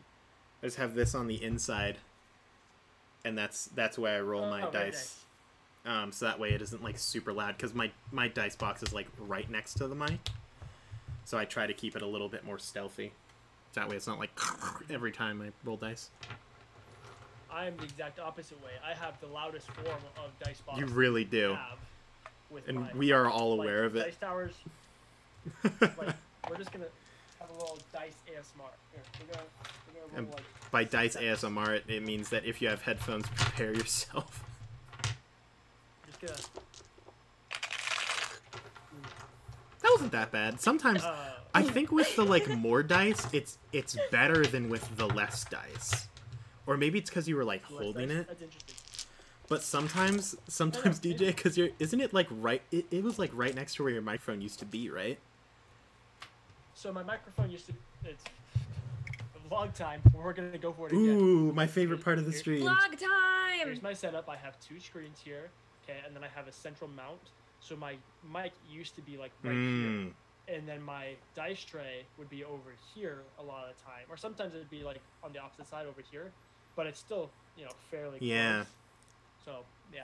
Because I remember like when we first started, you were like, "Time to roll a single d20," and it was like, "Oh we're god, oh my god," just murdered us.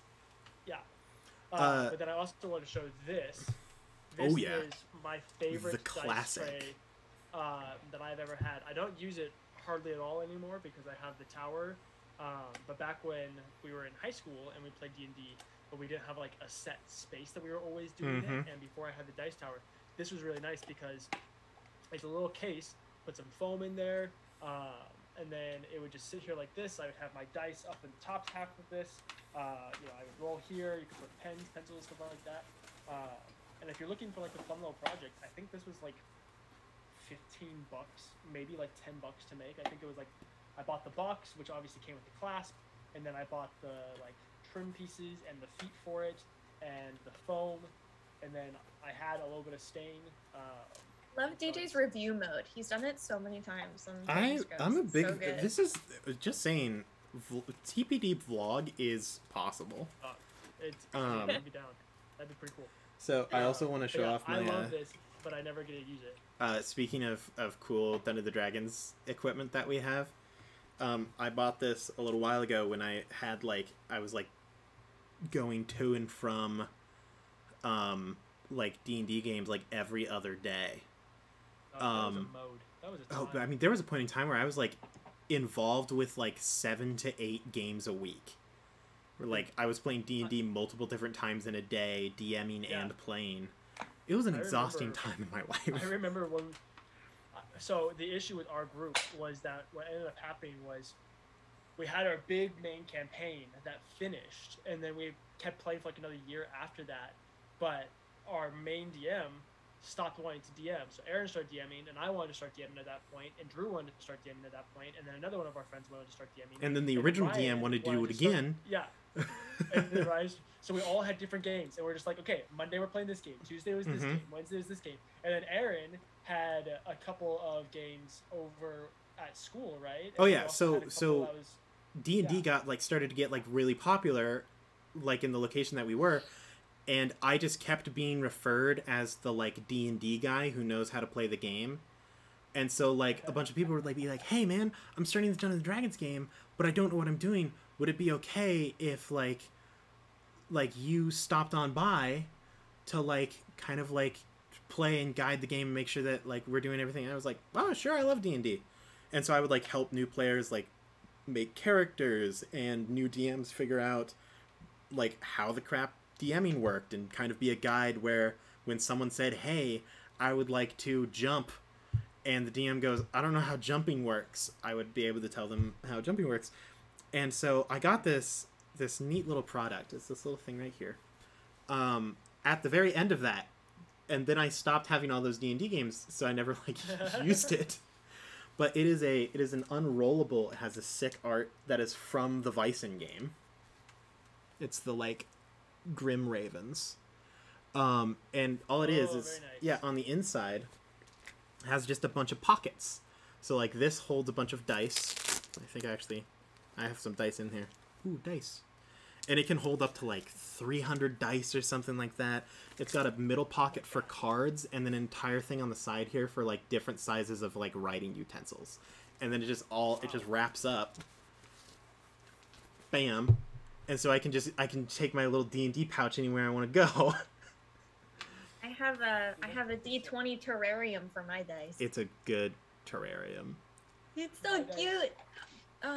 And I'm just also Wander about the vlog. I guarantee you Grant would be willing to vlog so bad.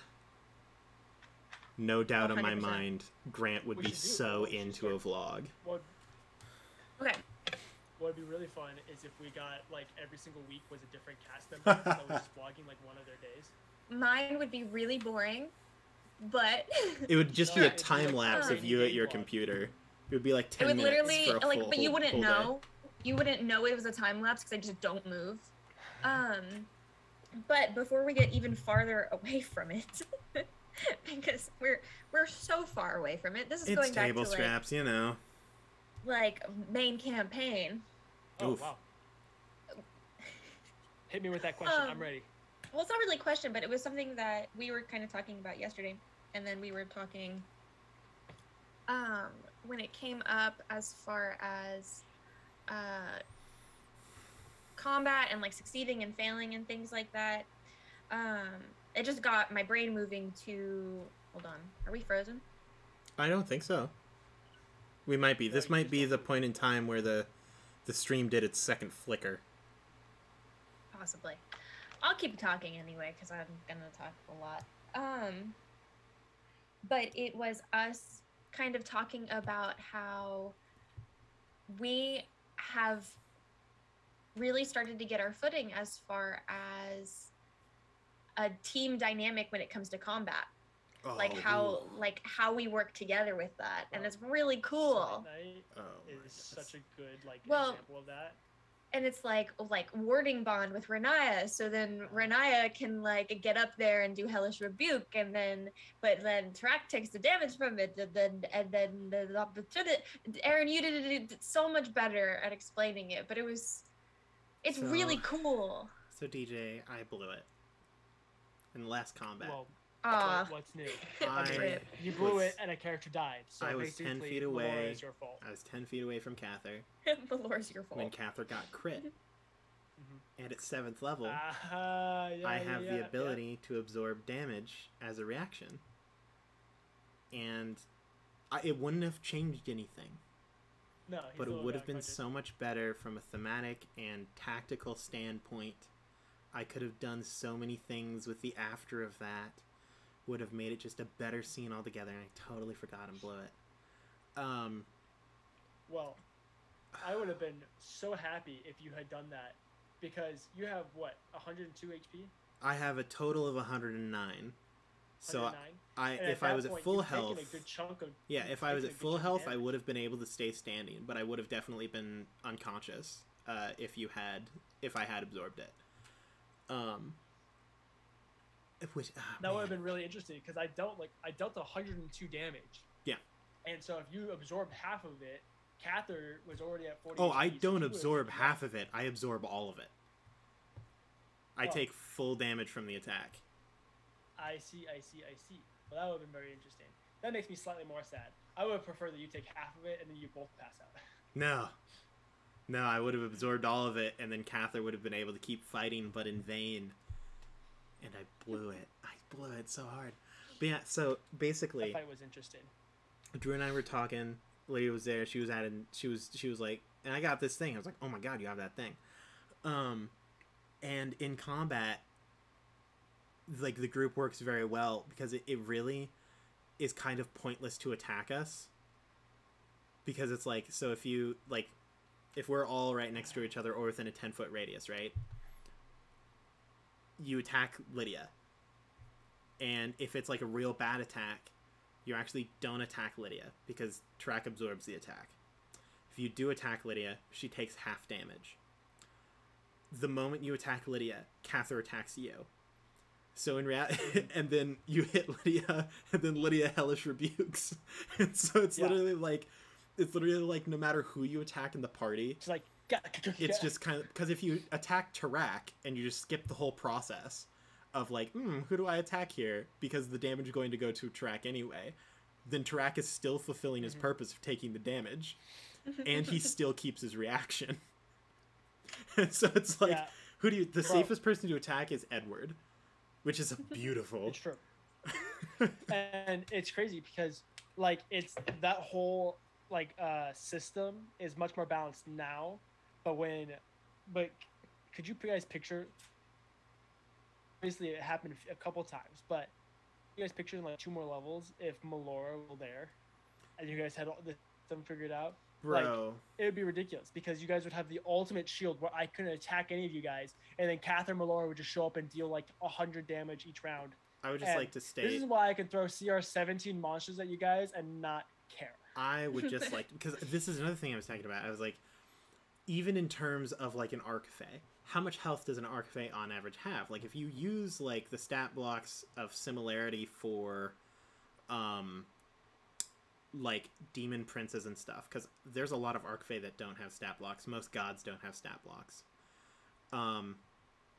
But like, even like Lords of the Nine have like, what, 300 to 400 health is like a pretty common damage threshold. And like, yeah, we got thrown around, but I think in total we almost did like 200 damage like over the course of that combat, and that's with them failing Tarak's or them succeeding Tarak's save on the like retribution, and like Kathyr missed a couple of hits, Edward went down, which means that Riniya wasn't able to like really do damage stuff. Tarak never attacked. Like, our damage is still really solid, and so like losing the fact that I am pretty sure that Hannah was using dice with at least 3 natural 20s on them. I'm pretty sure, because like, and I'm pretty sure Grant uses ones with at least like 4 1s. Yeah. Right. Like, Grant took all of the 1s from Hannah's dice, and Hannah took all the 20s. So like, without Hannah, like, our damage goes down, but we're still pretty dang formidable. Oh yeah, 100%. Like, who? And I love it. And Go I ahead, Ray. talked a bit about it yesterday with you, Aaron, Mm-hmm. where it's like I'm really, really happy with how Riniya has shifted. Oh yeah. Because Riniya's like first initial thought, like making her was yes, she is going to be healer. This is going to be her focus And then and I things ruined like that. it for you. And then we got in and it was like, and then everybody had a bit of healing they could do, so her healing wasn't like optimal. Even though Edward like, never used his. even though he never used it, he had it. He had the ability and so I started to. picking up on that. So I adjusted to make her spells more focused on damage dealing and things like that. Like she always has healing things for emergencies, but that's not her main focus anymore. And then when you add the warlock, it has this whole new element to it, and I'm just having like an absolute blast. And I'm really happy with her place in the party now with that. So what I'm looking forward to is the next campaign, because you guys have so many options for healing. It's ridiculous. Like every single one of you guys within your class can heal. And then you guys are rich, so you always have access to potions and stuff like that. And then you also have Ruat, which gives you 3 or 4 free cure wounds per day. We have never had a healing potion. We have never used a healing potion in this main campaign. You've used them a couple times early on before you guys really started diving into it. I think we had a total of like back in 2 healing potions from like the witch's hut or something like that. But like all I'm saying is you guys have so much access to healing that it's ridiculous. But I'm just looking forward to the next campaign. I hope that by accident you guys accidentally all pick classes where you can't heal, or maybe there's like one person that can heal, and then you guys obviously won't have Ruat. You guys won't have any of this. I'm pretty sure that is actually what we're ending up on. I'm pretty sure that's the case. I know that I can't heal. I know that Lydia can't heal. I'm just looking forward to when I throw a Jabberwock at you guys, and you guys are like, "Oh crap!" It depends on what Grant wants, Aaron. So the thing is, we also don't have a tank. Like right now, like if so, I would like to also imagine a world where Tarak isn't in the party. Oh, we're doomed. Yeah, like, how much easier is it for us to die if you don't have an extra 100 hit pelts? What did I just say? Hit pelts. What? Hit points. You said like hip belts. A bunch of belts. I'm like a gosh dang Disney character. That would be so interesting. Because like Tarak doesn't do a whole lot of like super noticeable stuff, but the fact that it's so like important. I would love a tally of the total amount of damage that like Tarak has prevented or taken. Because like it is an aggressive number. Yeah. What I should start doing is I should start keeping track of how much damage I'm doing to each of the players. Like I just have a little tally where I'm like, yeah, this is 13 to Tarak and whatever to there. And then at the end of each session, we'll be like, and here's the paper dungeon stats. Tarak took 400 points of damage, while Lydia took 10 points, and Edward took 15. Kathyr took 40. Yeah. That's your stats for the week. And what I really, really, really love, I'm really, really, really happy we have the warding bond now. Oh, yeah, I love warding bond, dude. Because it was like, I would get very frustrated in combat because ultimately it was like, DJ, you knew you couldn't hit me because you were going to kill me. Yeah. Like that's what it got to. It's like you can't hit her because if you hit her once, she's dead, and then there's no real like. If anybody else goes down, nobody's gonna be alive anymore. What talking about? Earlier on, not like very beginning, but like around like 20, 30 episodes. And this is actually probably also Tarak's fault, because Tarak means that you have to put in such terrible thing, because if you were throwing like normal monsters at if like I used regular encounter strategies there would be no threat. Like, oh no, well here's the thing, I've argued with Drew and Ryan about this. They're like, not every encounter has to be a deadly encounter. No, I'm with you on that. I'm like first of all, it doesn't matter if it's a deadly encounter or not, because if I don't make it at least a deadly challenge rating, it's not a challenge at all. Well, yeah, well, and I agree with that. What I really want is we haven't had a lot where it's like this, where it's the solution isn't killing it. Mm, that is a Like solid point. That's fair. like that's what I am really excited for, is for like encounters that will be, you can't kill this thing. Like, figure it out. Yeah, there's something you Um, have to do. Like There's Yeah, something you have a to do. Go questionable about this a version different of way. it is like the Varkalak, where it's like this thing won't die until you like solve a puzzle or something along those lines, Well, not even that, but like, or it's like resolve an issue that needs to yeah, like 100%. be encountered. Yeah, that I'm that's a good excited point. for. I'll have to keep that in mind. Yeah, thanks for that, Lydia.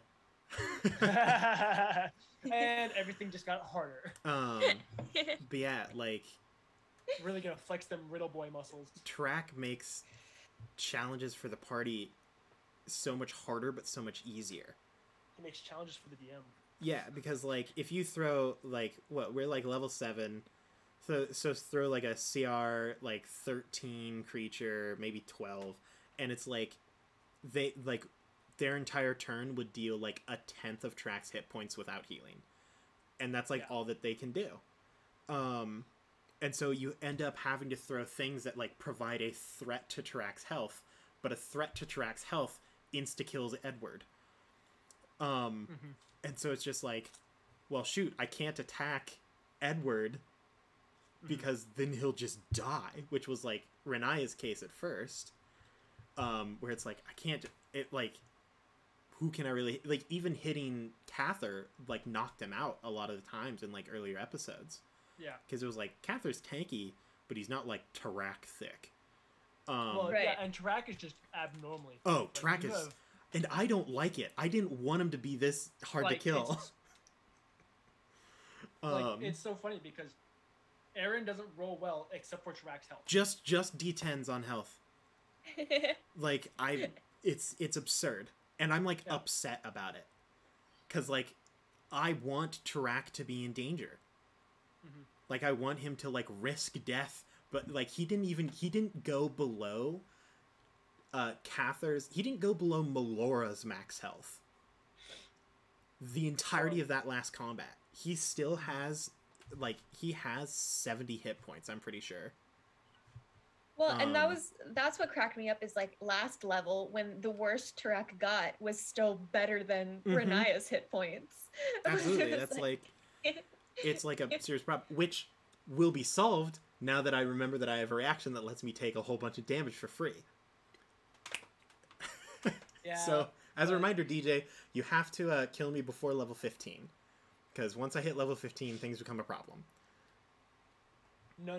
See, I have said it many, many times, but I enjoy the way that the party has been built, because low CR creatures, unless you're throwing, like, I literally had this thought. When I was planning out this encounter, I was like, how does this Archfey want to do this? Like, does she want to have a bunch of people going after them? Does she want to have a few people? And I settled on, I saw the Jabberwock, and I was like, okay, I want to throw the Jabberwock, but Really good.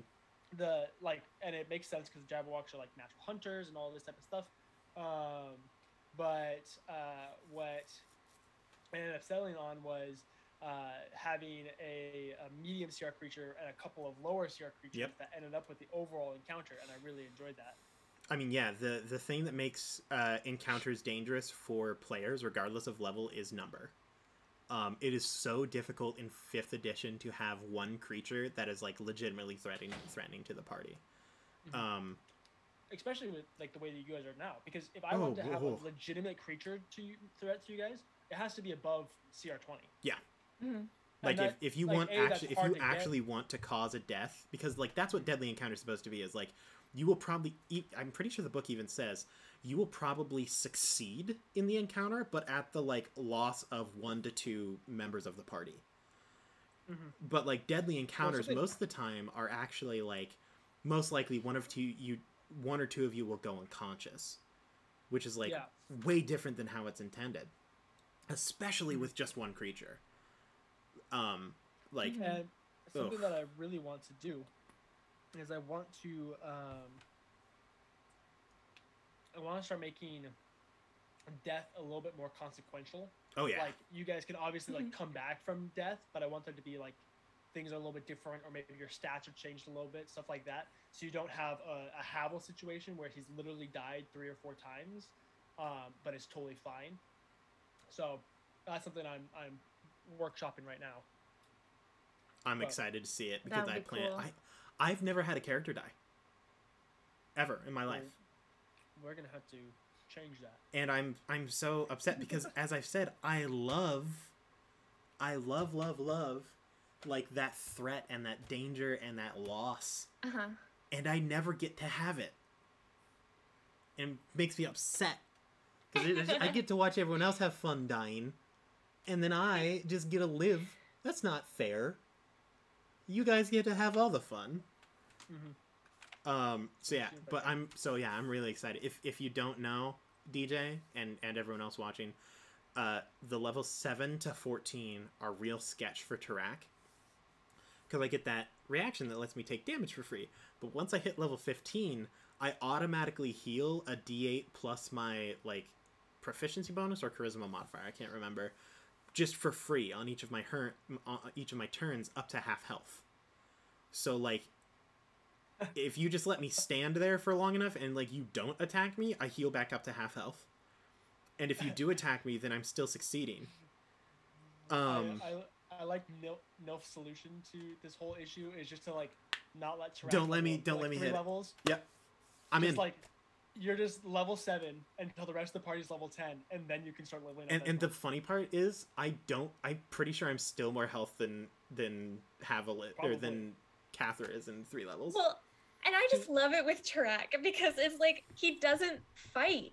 No.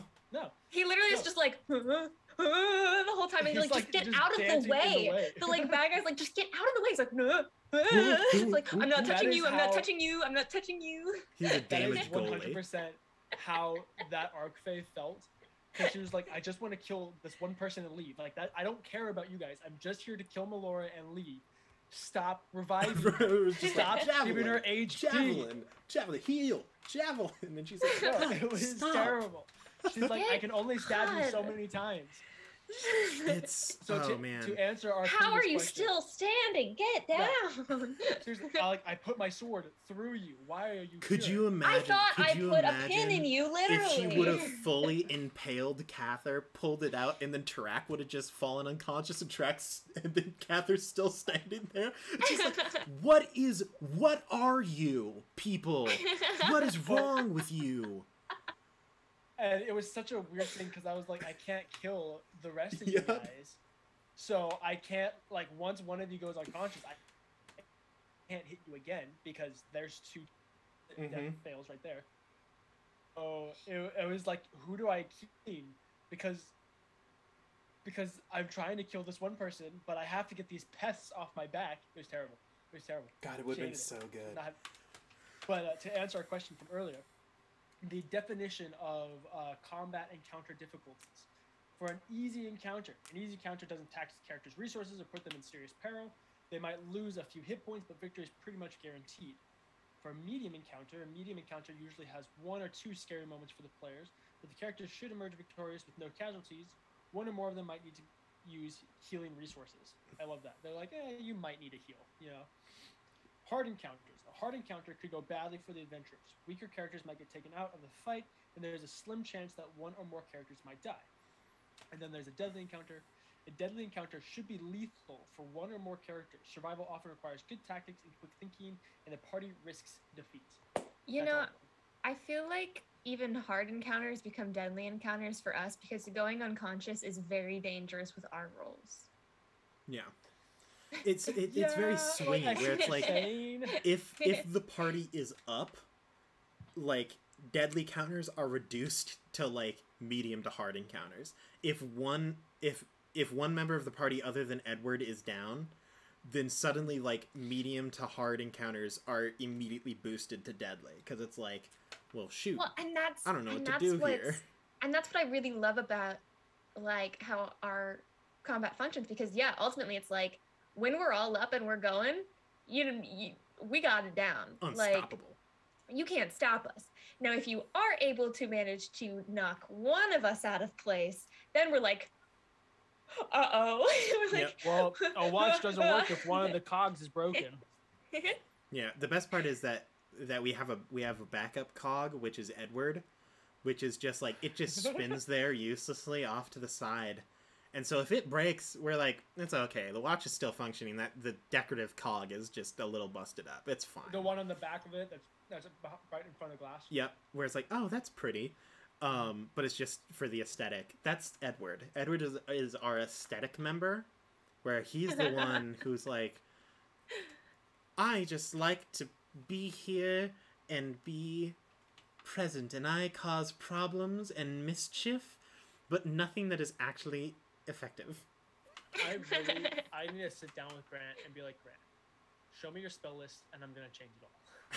Dude, honestly, I don't think it's even that bad. No, you're gonna look at a spell list and be like, why aren't you using this? Yeah, you're looking at it and go, this is a legitimately good spell sheet. You've got the best ones here. Why aren't you using it? Yeah, it's probably better. But on the best side of Edward is that he is officially like an extra 40 hit points. So it's like, hey, that's use. That's like, it's not a bad shield. Edward, it's like 40 temporary Edward HP is always valued. Edward is just synonymous with expendable. Yeah. Yeah. Although that being said, Edward's man, I use love him. of bardic inspiration Bardic has Inspiration been coming in top-notch hot. recently. Absolutely. He's stepping it up as support. You know who never gets Bardic Inspiration? It's me. You know who never needs bardic inspiration because they don't hit things and all they do is take damage? Tarak. Sometimes I grapple things. Sometimes I do. And thank you very much. Yeah, as mentioned by someone. Hold on, I'll find it. A little bit lower down. Wait a second. Yeah. Thanks, Glyph. Yeah. What about that time that I one-shot a monster?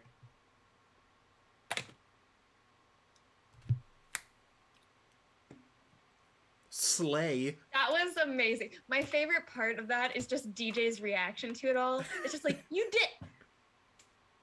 Okay, well. And you can see my thought process. You can see the cogs going of like, do I give this creature more health?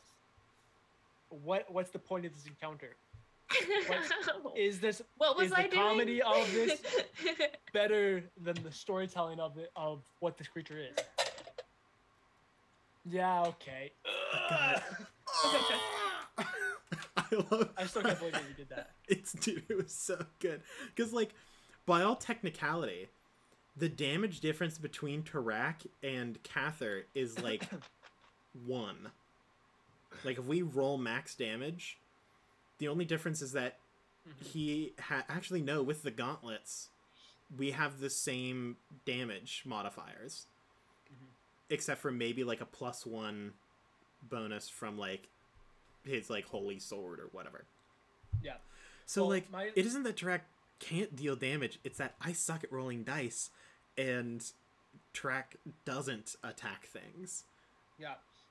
My saddest thing with that whole encounter was that whole encounter of you guys falling off the bridge and then being harassed by this thing. It was all in one. It wasn't like it was 2 separate encounters, because the creature that you were fighting is a demon from Theros called Eater of Hope. Oh, love him. And it was so good. And the whole point that it worked so perfectly, because all of you were like, we're gonna die, everything is going wrong, we're gonna die. Like, it was feeding him. It was so perfect.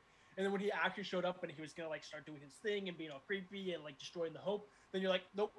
You know, I was like, well, and that's kind of the, I honestly think that's kind of the best part, because the only one who like wasn't like super hopeless at that moment was Tarak. Well, and the thing is, Tarak doesn't even really have hope. He's just like, I got a job to do, so I'm gonna keep going unless something stops me. Bridge fell, but like, I'm not trapped.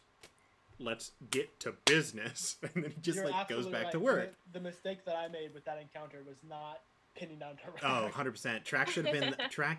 Could you imagine the like fear of Tarak drowning? Like if That would've Tarak been and Edward had switched position, like, could you imagine if Edward was the one who like makes it out unscathed and he has to save everyone else? Oh, man. Oh Missed man. opportunity.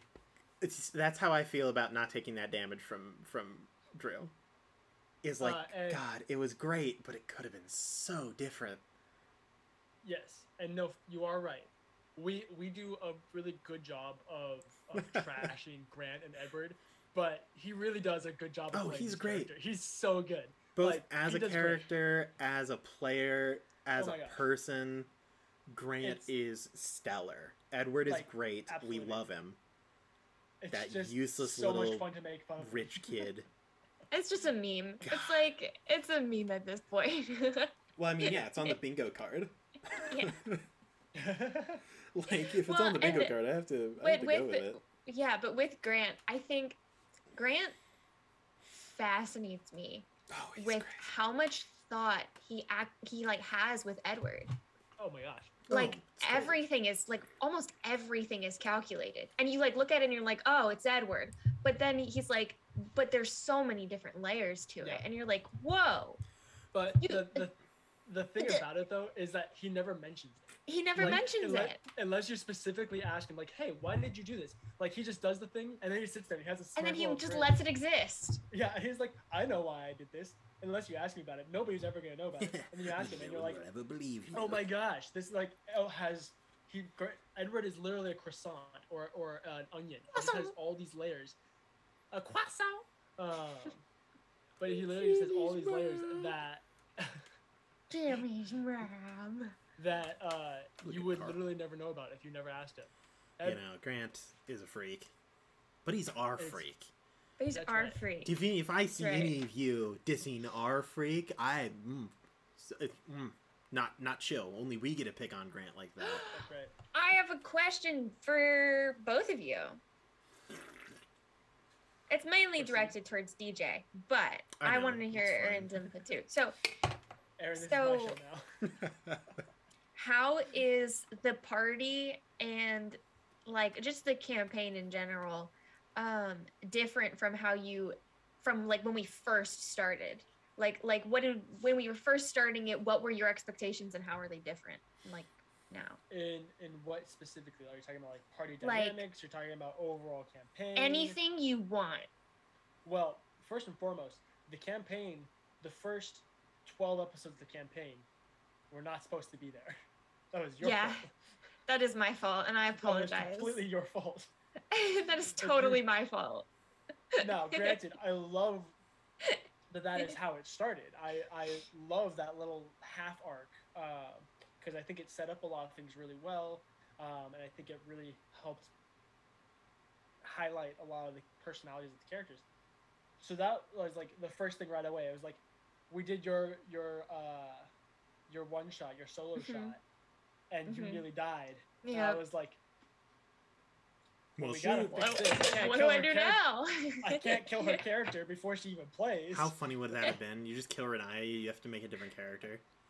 No, it's just like I'm not even part of the stream. Yeah, no, like you show up, we're like, it's like now it's time for Lydia's character introduction. And like none of us realize, it literally just pans over and it's just your corpse. And we're like, oh, and then it's like, oh, anyway, here's Lydia's new character. Yeah, seriously. It would have been like you guys arrive in Athala, and they're like getting ready to like bury bodies in the public graves and stuff like this, and you just see this like one high elf. Yeah, and you're like, Lydia, could you please describe your character? Oh yeah, she's the one being dragged into the hole right now. Oh, there she goes. Yep, that was her. Great. All right, so anyway, your next character, so that was something that was very, very different. The whole thing with Kathyr and Melora went basically exactly like how I planned it, which was awesome. That was really great. Rare happens. So it was pretty great. Tarak has been really interesting because I had all these plans on how to hurt Tarak, and then they just never happened. Edward, I had no plans with Edward. Well, that's not true. That's not true. Towards the end of the first arc, some of my plans started to come to fruition with some of the family conflict. But he's just so quiet about Edward that I never know if something like hits home. Just the worst. Havel had a lot of things that I was not expecting. So yeah, again with Grotz was never something that was planned. I had whole other arcs that And had it's to do all with your fault for including those magic items on the table. I mean, that is fair. And those Oh, it magic was items were dope. beautiful. I'm just waiting for you guys to end up back in Catan, and it's like raised to the ground or something like that, and there's just one little like dragon crown orb that you guys just pick up, and then that starts the whole another arc. I mean, dude, I still firmly believe that Tarak's end goal is Dragon King. I was so sad when you guys gave up that orb. That was one of the things where I was like, as the NPC, like I have to encourage you giving this up, but I really wish you didn't. I'm just saying, one day I will return to claim my rightful throne. Track the Orcish Dragon King. That's right. It always made me sad because Havel ended up with a couple of the orbs because he ended up with the one with Grotz and the one with the angel, and he never appreciated them. Like he ended up using them and saving the day with them and different stuff like this, but he was always like, yo man, like I want a useful magic item. And I'm like, I literally gave you 2 nuclear bombs for my campaign and you're not satisfied. Like, what do you want from me? Okay, so this is the most upsetting to me because I don't think we still have the orb. But do we still have the orb that like is the like binding contract? Yeah, we still have that? Yeah. Because I'm pretty sure I know what that is. I'm pretty sure. Because I know some info about the like world structure of how like things work. So we got an orb that we were all like, oh, that's a little skeezy because it like is a binding contract that like forces a person into a role. And I know, DJ, is it okay if I give my explanation of how gods work or no? Go for it. Yeah. Okay. I'm so lost. Wait. What? So gods are gods, right? They don't die, but you can take a god's position. The only way that you can take a god's position is if you can basically force them into submission. And then they like give up. It's basically like an oath situation where like you take like they relinquish their position and there is a specific term for it that I don't remember the name of, and I'm pretty sure it's the name of the orb. Is the name of the oath. And it like turns a person into a god if the position is available. Yeah. Why do I only like remember? Why do I remember this like it was a dream? And so like we still have the orb, and we don't know what it does. But I think like it's if judging by the comparison of these orbs, it's real strong and it probably has some celestial or other origin. I don't know what we could do with it, but if this is like a god oath orb, then we've got some serious thinking to do here.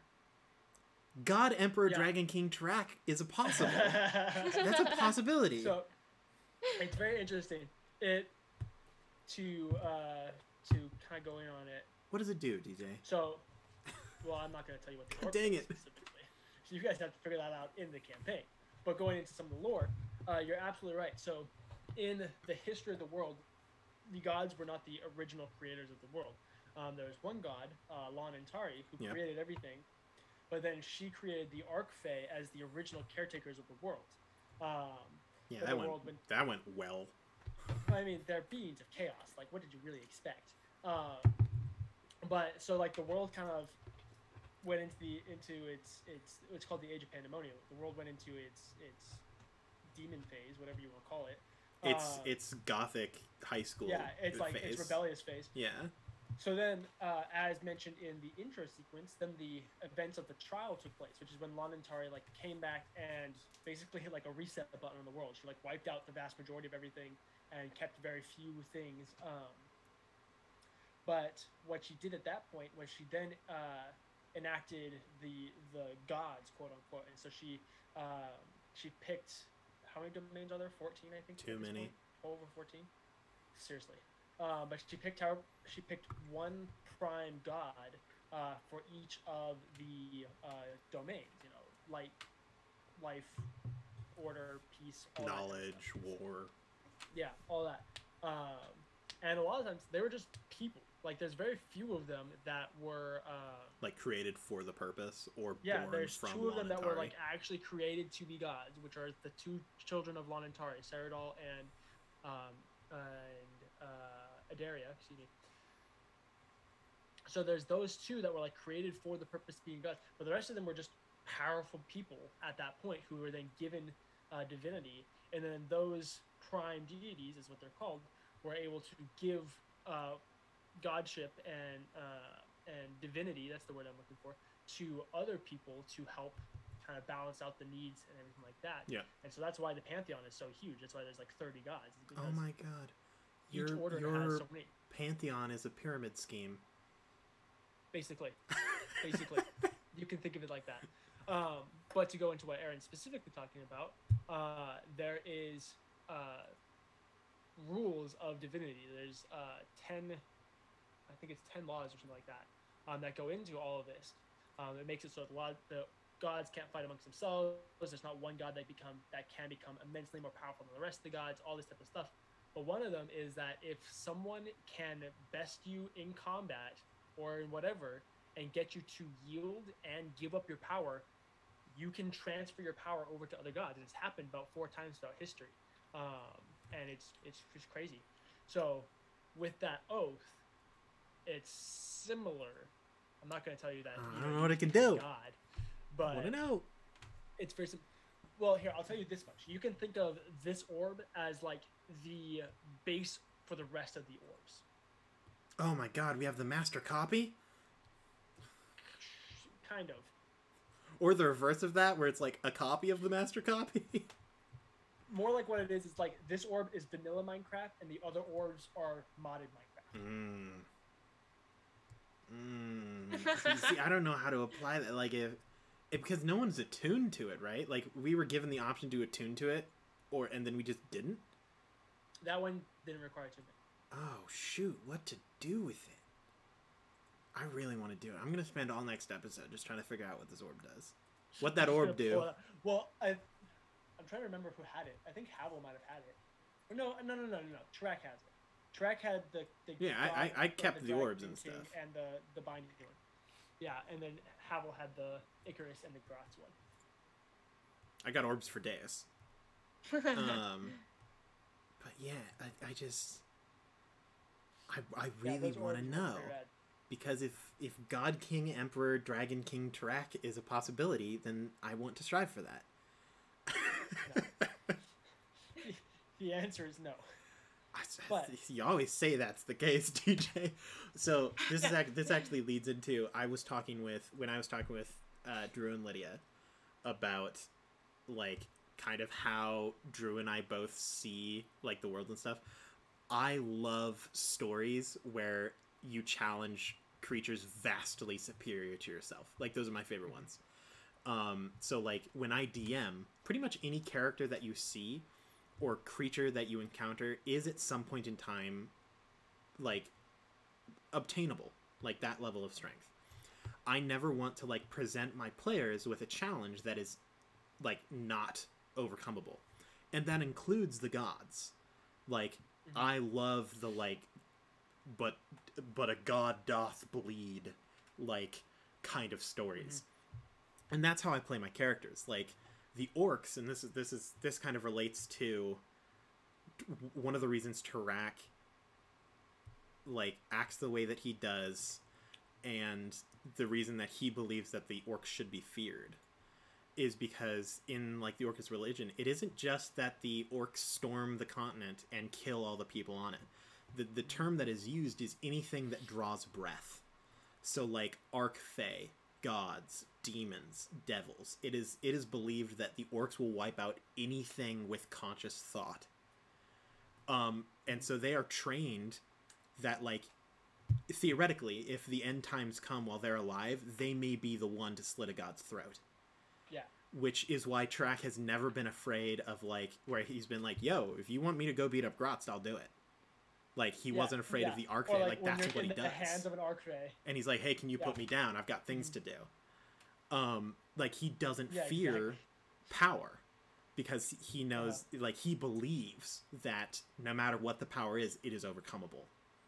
That is still one of my favorite moments in the campaign. Oh, it's so good. That Archfey just holding you, and you're just being like, hey, can you put me down? Can you put me down so I can go help them?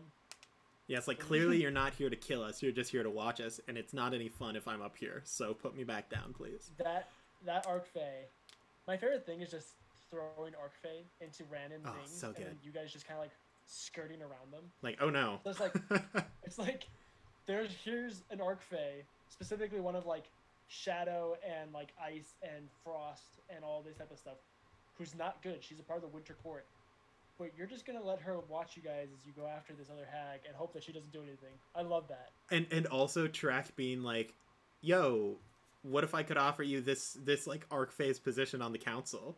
Yeah, seriously. Where he's like, how would you do that? And Track's like, I'm an orc.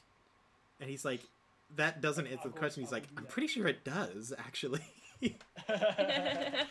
But yeah, so like I will always be I like Track will probably continue to challenge and threaten gods, fae, demons, devils, because he does not fear them, and in all honesty, at level 20 I'm pretty sure he could take them. Well, that's the thing. That's the crazy thing about it. And that's one of the things that I love about this world is that like anybody, like just like what you've been saying, like anybody can be anybody. It just depends on how far you're willing to go. Mm-hmm. And like the history of this world is one built on blood. So it's just like, hey, if you're willing to like do what it takes, you can become a god. It's just how it is. It's so. How funny would it be if like Tarak beat one of the like gods of death and then became Cathyr's patron? Like one of the three. How funny would that be? That would be very interesting.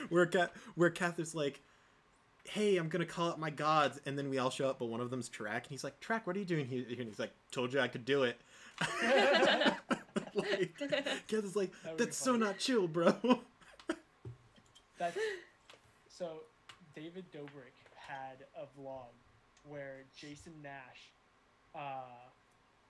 like Jason Nash said, hey, you're never gonna get married to David Dobrik. So David Dobrik flew to Jason Nash's hometown and proposed to his mom and became his legal stepdad. That's the same vibe. What a power play. Seriously. He was like, wow, okay, you want to call that? So he then legally married Jason's mom and became his stepdad. That's, wow, what a move. Yeah. Seriously. That's the same thing that absolutely. It's like, or like Havel marrying Edward's mom. Yeah, where Edward's like, God, I hate you. And he's like, can't hate me, I'm your stepdad now. I cannot wait until you guys go back to Athala and you're like raiding the city and everything is going great, and then Edward just goes back to his home and his mom is still there. She's just older and more wrinkly, and she's still just drinking wine by herself. Yeah, I hope that she's like legitimately insane. I just want the worst possible ending for Edward's mom. I don't know what exactly I'm going to do. I hope, because you mentioned like, and check me if I'm wrong here.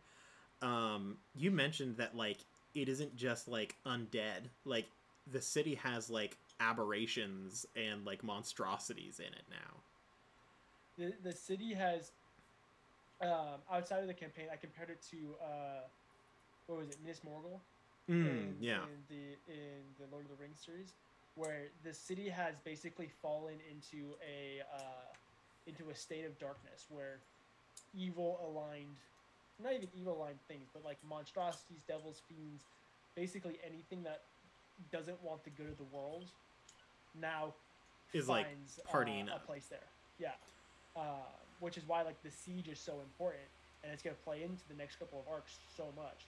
That's why, like, I've said it to the cast before, but Athala, the city of Athala, is really the overarching arc of the whole campaign. So I'm really excited for you guys to get back there. Yeah, I would love if like Edward's mom was just a mind flayer now. That's what I would like. And there's this, but she's like half mind flare, half his mom. Once again, I'm a big body horror guy, so like he turns the corner and like the one half of her that still maintains her like sense of being is like, Edward, dear, and then the other half is like, and is like tries to suck out his brain. And he's like, no, mother. That's what I would like. And then like... if Havel was there, he would make a quip where he's like, I can't believe I almost slept with that. And then Edward's like, God, I still hate you. And then yeah, it would be great. What is it like there's like zombie apocalypse tropes where like they like watch their parents turn and had to kill them. Absolutely. Yeah. This is what I want. I just want Edward to suffer constantly. Like no breaks. And then he gets back and he's like we're like, yo, Edward, how did it go? Like, is your mom alright? He's like, no, I had to kill her. And Track's like, chin up, buddy. I never had a mom. And he's like, what? That's not encouraging. It's like that. Yeah, like that doesn't help me. I would love it. Please make Edward have a worse time. That is my request of you. Edward's a conundrum. Yeah. So, simple solution, DJ. If you just make things so bad, he'll eventually break. So he has to like give some form of insight. If you just keep hitting him with like, oh, by the way, your mom's dead. Oh, by the way, any relatives that you may have had in the like Elvish forests, those are burned down. Oh, no, by the way, you lost your leg. Like, I'm already doing that to Kathyr, and that's exhausting. I mean, yeah, but that's just because Cathyr's a wimp.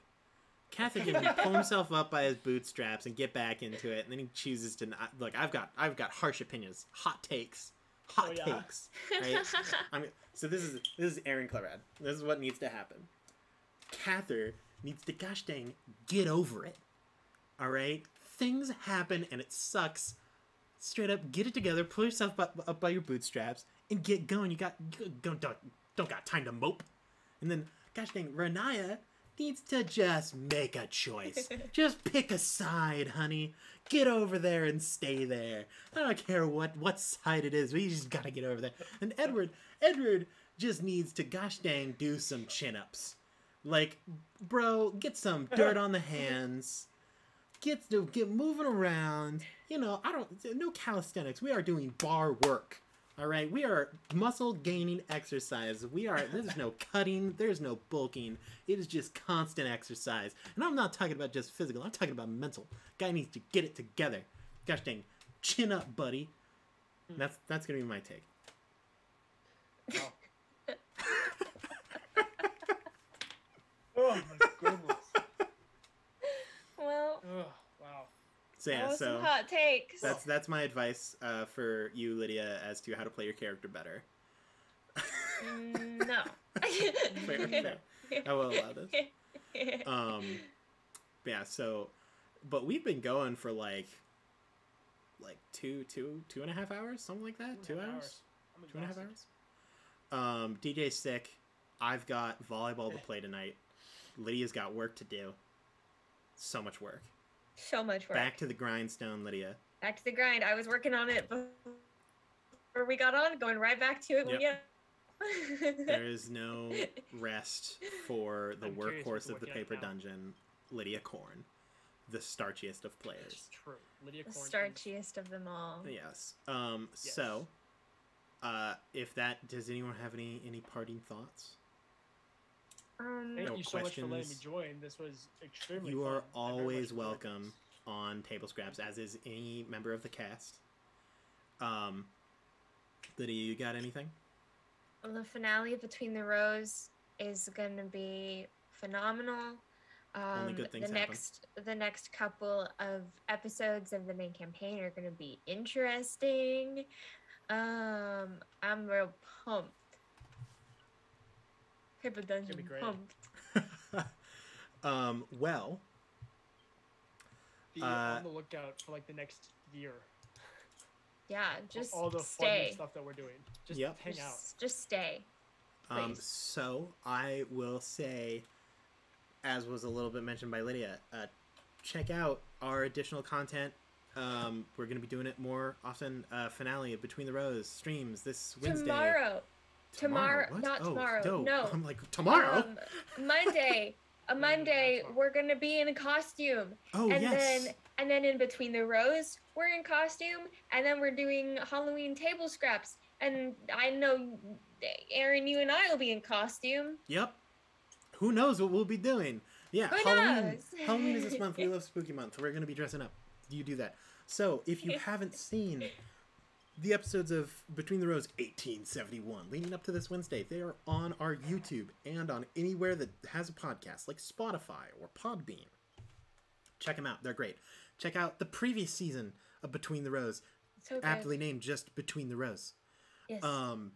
Our main campaign streams on Monday. If you don't know what's going on, that's okay. You can watch it, the just load of content, on YouTube or Spotify, as you can everything else. Also check out our YouTube shorts, our TikTok, our Instagram, all gosh dang captained by like Lydia and Grant and stuff. Other than that, additional things, we will be here next week on Thursday, assuming everything goes well, in the afternoon to either talk or play Dungeons and Dragons. Who knows who will be here? It's a surprise every single time. I don't think I have anything that we need to particularly say or cover. Good to me. Other than that. Happy and Halloween. Course, happy Halloween. Good luck and Godspeed. We will see you all next time, Dungeoneers. So long.